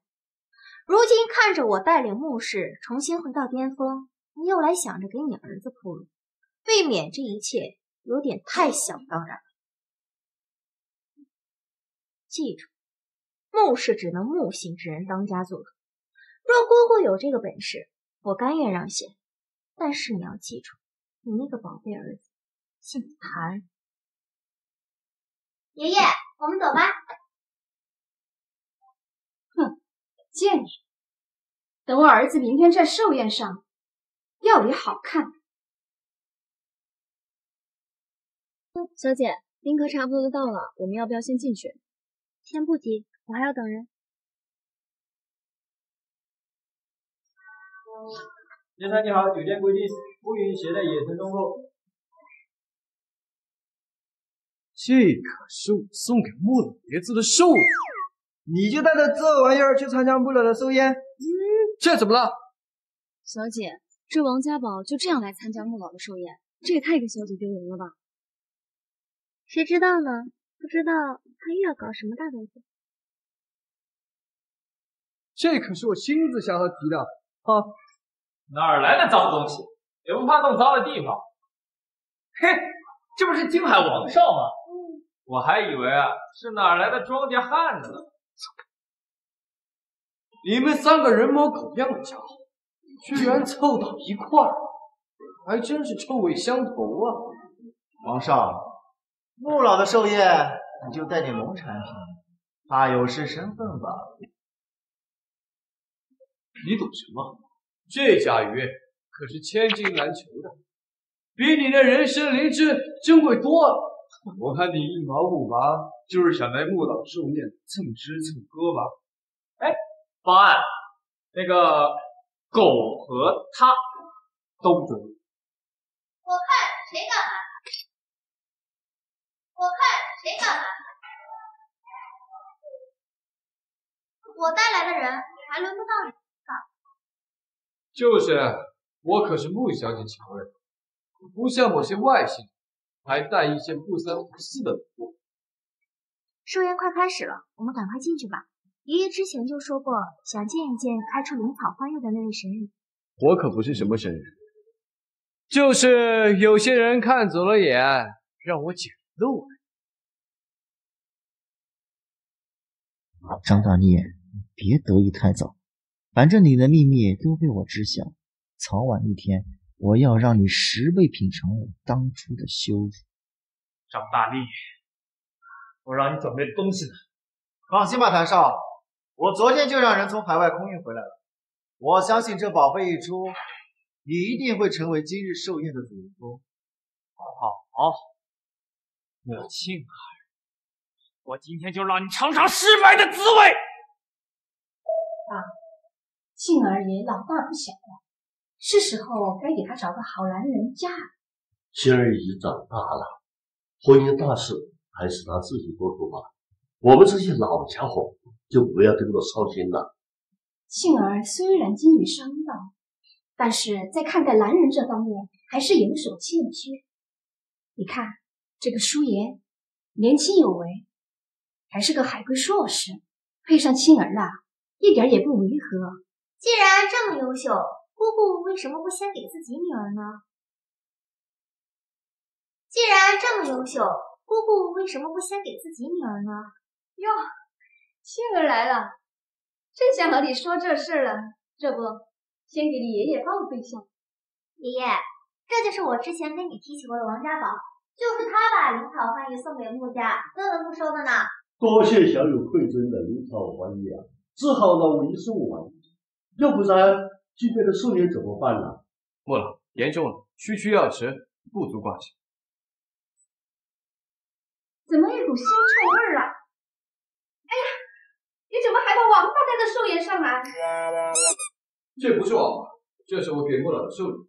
我没听错吧？你管这叫贺礼？就算它是纯金，也上不了台面啊！更何况它是个猴王八。难道你还让穆老去吃？这就是用来吃的呀。这甲鱼在古时候被称为地驴，有滋补养生之性。听说穆老之前久病卧床，所积甚多，皆需去除。这甲鱼所化之汤，更有调养元气的作用。俗话说，千金难买家中老，只要穆老身心健康，穆家才能繁荣昌盛。爷爷，这可是他亲自下河去抓的呢。好，这个寿礼我收下了。来人，拿到厨房去，今天晚上就加一道地笼汤。你还真是会忽悠人呢！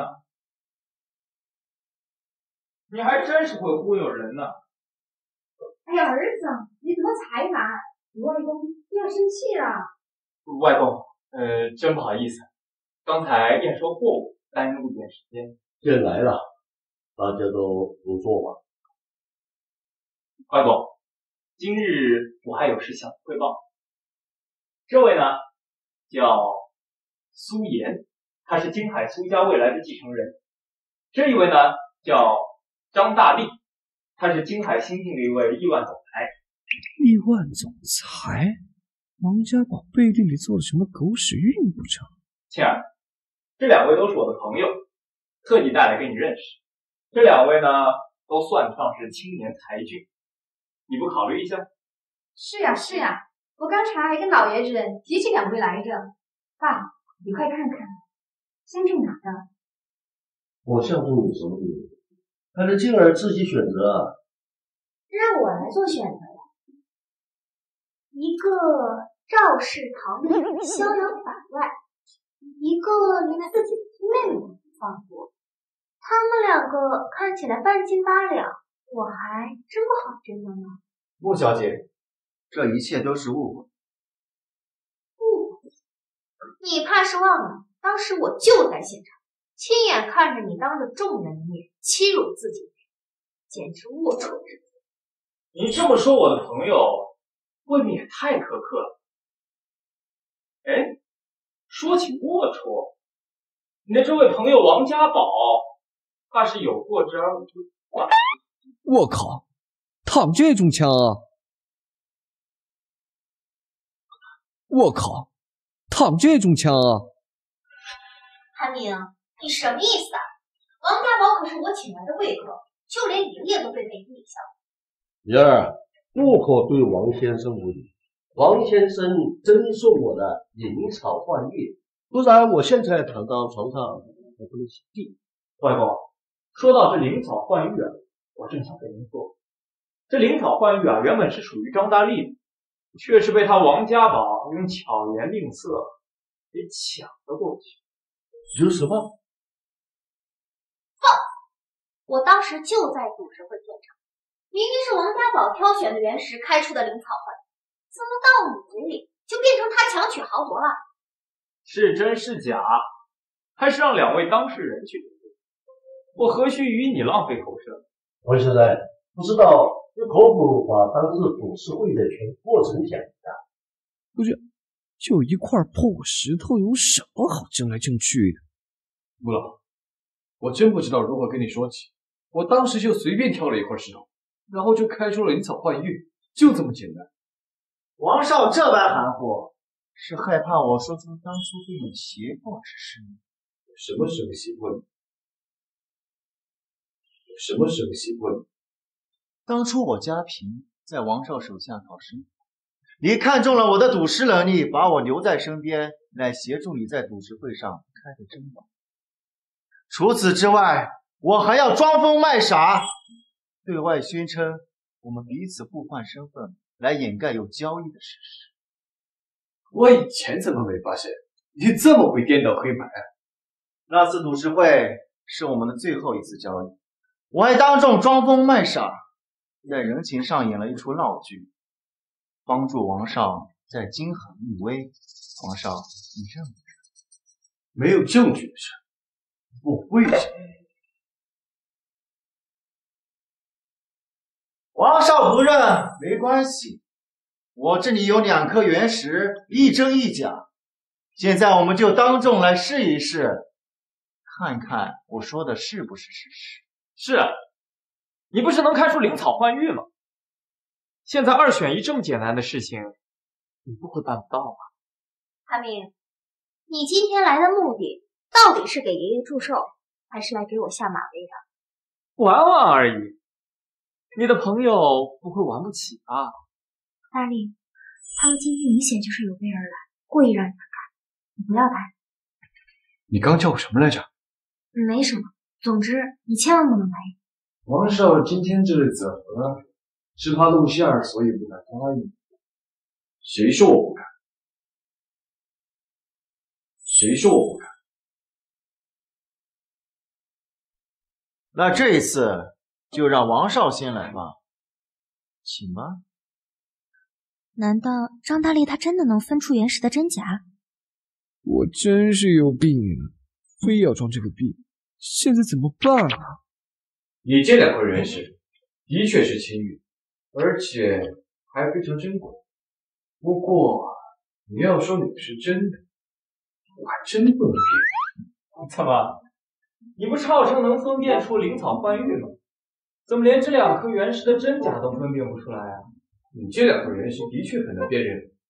看来你的本事也就那样了。穆小姐，你可要想清楚了，不要被这个人所骗。庆儿，他连2颗原石的真假都分辨不出来，还有什么资格在我们面前装懂啊？张大力，你真的不能去。我虽然不能辨认哪个是真的，但是我能辨认哪个是假的。你不能辨认哪个是真货，却能辨认哪个是假，这是什么逻辑？来人，给我上2盆清水。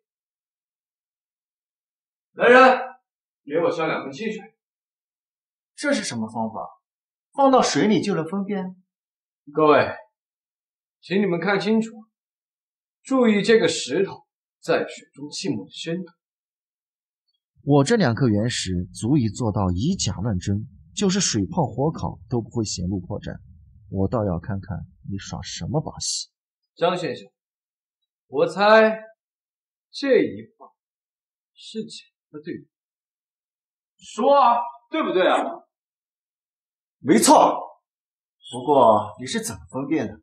物理学上，浮力是指物体在液体中所受到向上的，它与物体的体积和液体的密度有关。这个石头，它在水中浸没的深度较浅，说明它的密度较小，符合真玉的物理特征。而这一颗原石浸没的深度较深，说明它的密度比较大，与真玉的物理特征不符。由此推断，这一块是假的，对吗？原来还有这种方法，真是厉害。洒水啦！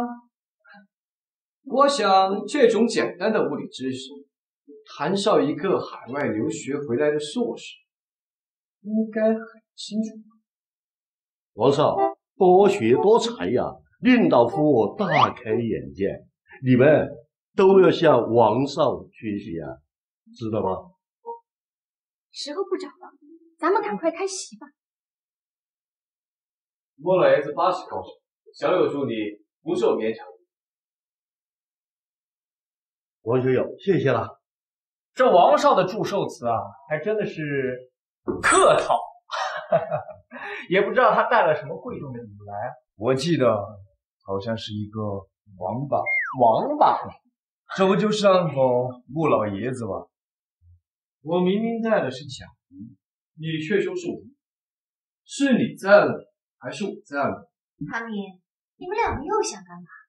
我只是看不惯某些人啊，这嘴上说的好听，却是两手空空啊。那不知谭少今日带了什么好东西过来？这是我找遍全球才找到的珍贵兽物。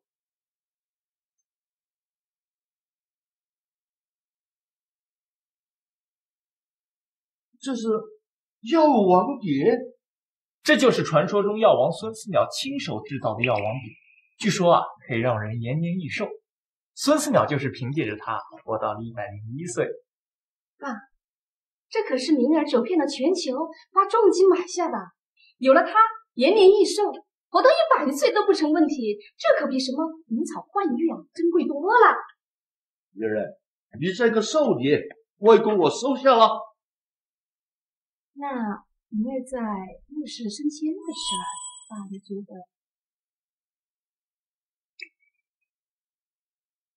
不知道穆小姐今天准备了什么贺礼呢？我倒是很期待，最受外公疼爱的你会准备什么贺礼以药王？我让你帮我准备贺礼，该不会是准备了甲鱼吧？别着急，贺礼还在路上。不会吧，倩儿？你就这么两手空空来参加外公的80寿宴？亏得外公行医对你外家。我看呐，应该是诺儿平时工作太忙，忘记准备了。集团这么多事务，不该由他一个人来承担。我觉得呀，应该分些责任回到你身上。爸，你觉得如何？丽丽，最近是不是太累了？爷爷，谁说穆小姐没有准备贺礼？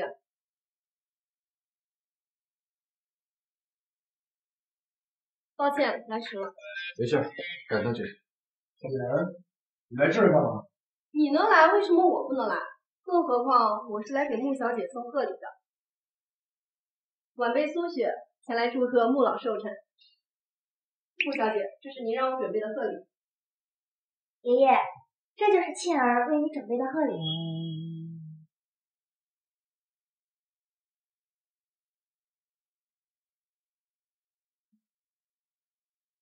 哈哈，我还以为是什么珍贵的物件，原来就一破字帖。住口！住口！这是梁先生的真迹啊！没错，这正是穆老的恩师，国学大师梁玉的遗作。早就听闻穆老先生年轻时拜在梁玉先生门下求学，两人亦师亦友啊。可是后来因为家道中落，不得已弃学求商。我最大的遗憾就是没有和梁先生做最后的告别啊！我没脸见梁先生，我真的。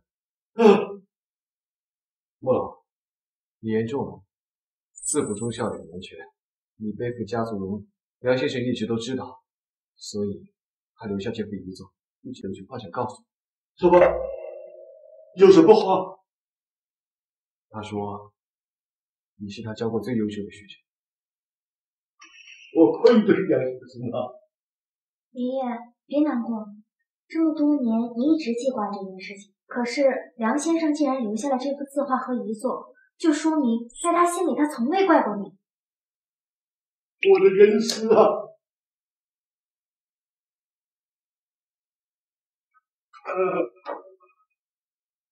我觉得我真的太谢谢你了，你帮我了解了我一生当中最大的一个心结。不用谢我，这一切都是幸运的。倩儿，也谢谢你，你帮了我们最大的忙。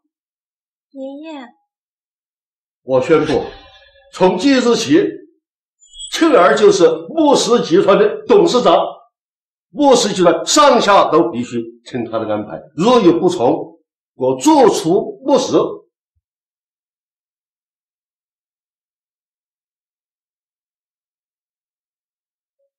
张大力，这就是你干的好事。整个宴会我差点沦为笑柄，我全被穆倩儿的贱人抢走了。谭少，事情还在掌控之中，你不必担心。我可不必担心。现在穆倩儿已经成为了总裁，他上任之后第一件事就是把我和我母亲赶出穆氏。要是他知道了我在穆氏收受贿赂，他可不会心慈手软。就连苏雪都和他赌，往后我在集团的日子可就更难过了。我要你给我一个解释，否则我肯定不会善罢甘休。谭少啊，不就是一些见不得光的黑钱吗？我有办法帮你处理干净。快说！听说王家宝投资了上百亿，拍了部电影，谭少有没有兴趣去看？我哪有时间看电影啊？不看也没关系，你可以花钱包下影院，全天候的播。你说，你的意思是把这些黑钱变成票房，然后套现？今天的贺礼还得多谢你。你别光谢我，真正忙前跑后的是苏雪，多谢谢苏雪吧。苏小姐，以后只要有我穆庆儿在，这苏家家主之位就绝对不会给别人。那我就先谢过穆小姐了。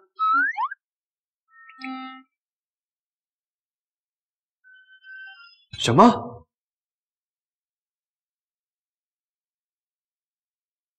少爷，这是怎么了？票房都卖出2000亿了，他怎么还这么沮丧？你们两个给我评价一下，我真的不想当有钱人这部电影。少爷，我觉得咱们这部电影非常成功，口碑不错，票房也很高，大家都对你的导演和演技都赞同绝口，这可是堪称历史上的经典之作啊！对，少爷，这不仅是商业上的成功，从艺术角度来看，还是非常有深度的。听实话。其实呢，少爷，现在网络上都在批评这部电影，说剧情老套，台词无聊，情节过于沉闷。少爷，这只是一部商业片，总会有一些受争议的。不要太过分。既然他已经卖到这个样子，票房怎么还卖出了2000亿呀？哎，少爷，咱不管那么多啊，咱们只记住一点就行，咱们只管挣钱。可我败光家产的任务就泡汤了，还有最后3天，难道我真的要变成一头猪吗？我知道是什么原因。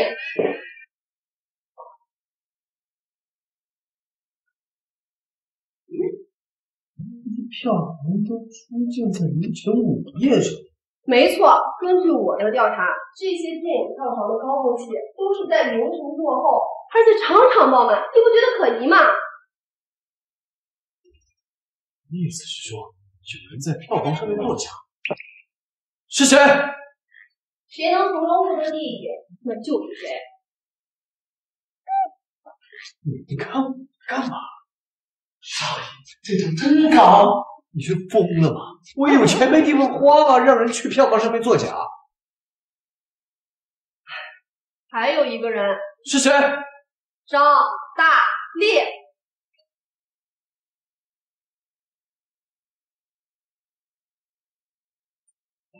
我调查了这些票房转分账户的资金走向，发现他们用虚拟货币的方式全部转移到了苏家和穆家的账户上，而实际操作人却是张大力。这不就是洗黑钱吗？没错，现在穆家已经由穆庆儿当家做主，韩明生怕自己收受贿赂的事情曝光，所以铤而走险，用这种方式去洗黑钱。只是我没想到我哥竟然也参与其中。你今天马上发布通告，告知媒体。给。王家宝，你是不是傻？这件事情曝光能有什么好处？事情一旦泄露出去，王家、苏家乃至整个穆家都会接受牵连，股价暴跌，这时候要有人从中做空股市，咱们3家就会迎来破产的可能。这可是我唯一能完成败家任务的机会啊！可是苏家跟穆家也会受到牵连，我该怎么选择？王总，赵王造假，涉嫌洗钱的事被人爆出来了。什么？张大力，你不是说万无一失吗？怎么会被媒体曝光？韩少，别急，都火烧眉毛了，你还让我们别激动？我告诉你，我们2人出事儿，你也别想活着。还从未有人敢这样威胁。我告诉你，别以为我对你好好说话，你就自己把自己当个人。在我眼里，你就是条狗。我告诉你，狗急了也会咬人的。韩少、苏少，实话告诉你们吧，是我找媒体曝光。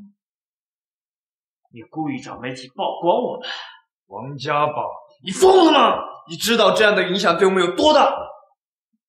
现在苏家、王家、穆家所有的股票被我稀释做空，我现在坐拥3家资产，还多亏2位的协助了。你从一开始就准备利用我们，张大力，你不得好死！放心吧，我绝对会死在你们的后面。张大力，你别太得意，王家宝不会给你好果子吃的。哈哈哈哈！他估计还沉浸在完成任务的喜悦当中，殊不知我给他备份了大礼。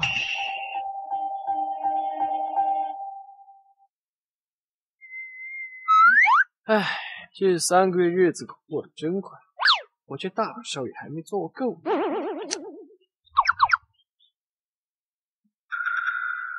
喂，兄弟，太阳头这儿，让开！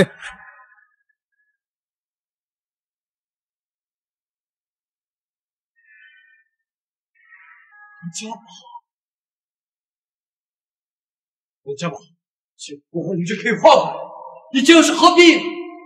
和我不想办的事。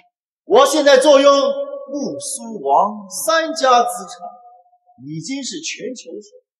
现在换回去，我什么也没有。这不是你我人决约定上，你为什么换我？我劝你早点收手吧。别以为我不知道你的秘密，要3个月败光所有资产，你说的对不对？知道又怎样？败光我们家的资产，就完成了。哈哈哈哈哈！你还真的是自以为是，只看到眼前的事，却不知道身边的人在背后捅了你。张大力，张大力，他们4个干什么？你放开他们！我让陈林在王氏集团开了个账户，在王家股票下跌前流入资金，刚好维持王家的每股股价，所以没有造成破产。你们呢？该醒了！王家宝，你不是人！我为你做了这么多，你居然还要杀我！家宝，做人还是要有底线的。你这么，你居然连他也不放过！大逆，对不起，是我太愚蠢了，我应该早点把这一切告诉你的。知道这些事的人都得死！我怎么会让陈宁单独的分？今晚过后，我就是全球首富，而你就是丧家犬王家宝，是不是很讽刺啊？哈哈哈哈哈哈哈！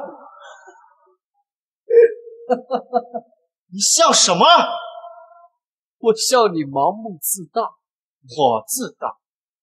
我现在坐拥3家资产，别说是金海，来自全球所有的财团都要对我俯首称臣。那如果我告诉你，今晚王家必不成，你如何？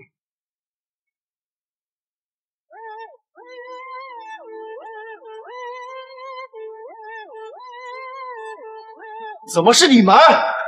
飞龙在天，你们想造反吗？我只认王家宝少爷，我就是王家宝，你们的少爷。刚才没听清楚吗？我知道你俩胡闹是故事，但是这3个月以来，张大力处处为集团着想，而你王家宝背后搞垮集团，连老爷都吃药住院，你这样的人根本不配做我俩的少爷。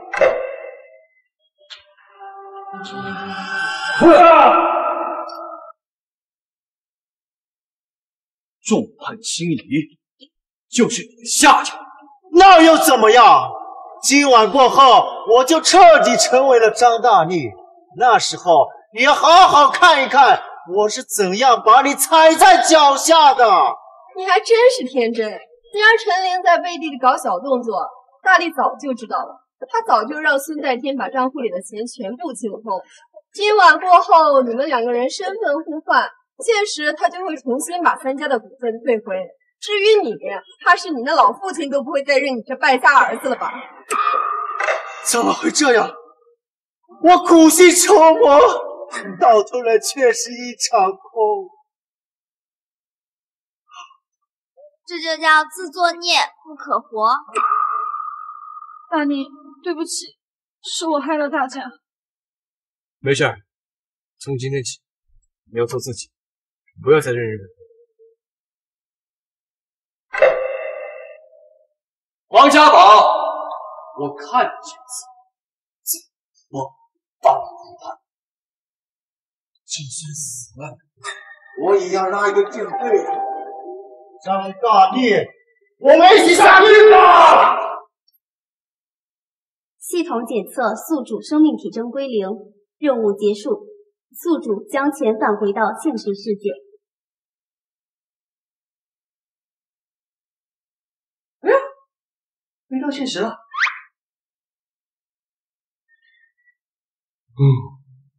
真一个遗憾。我任务完成。喂，经理吧。张大力，你还想不想干？这才几点了？半个小时内要是见不到女人，马上给我收拾东西，滚蛋！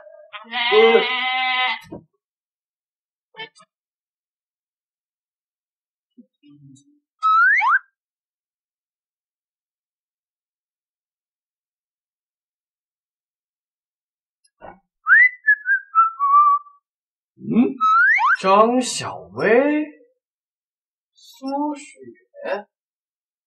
陈琳、穆静儿，你们怎么在这儿？我们认识吗？是啊，他们是小说里的人，怎么会出现在现实呢？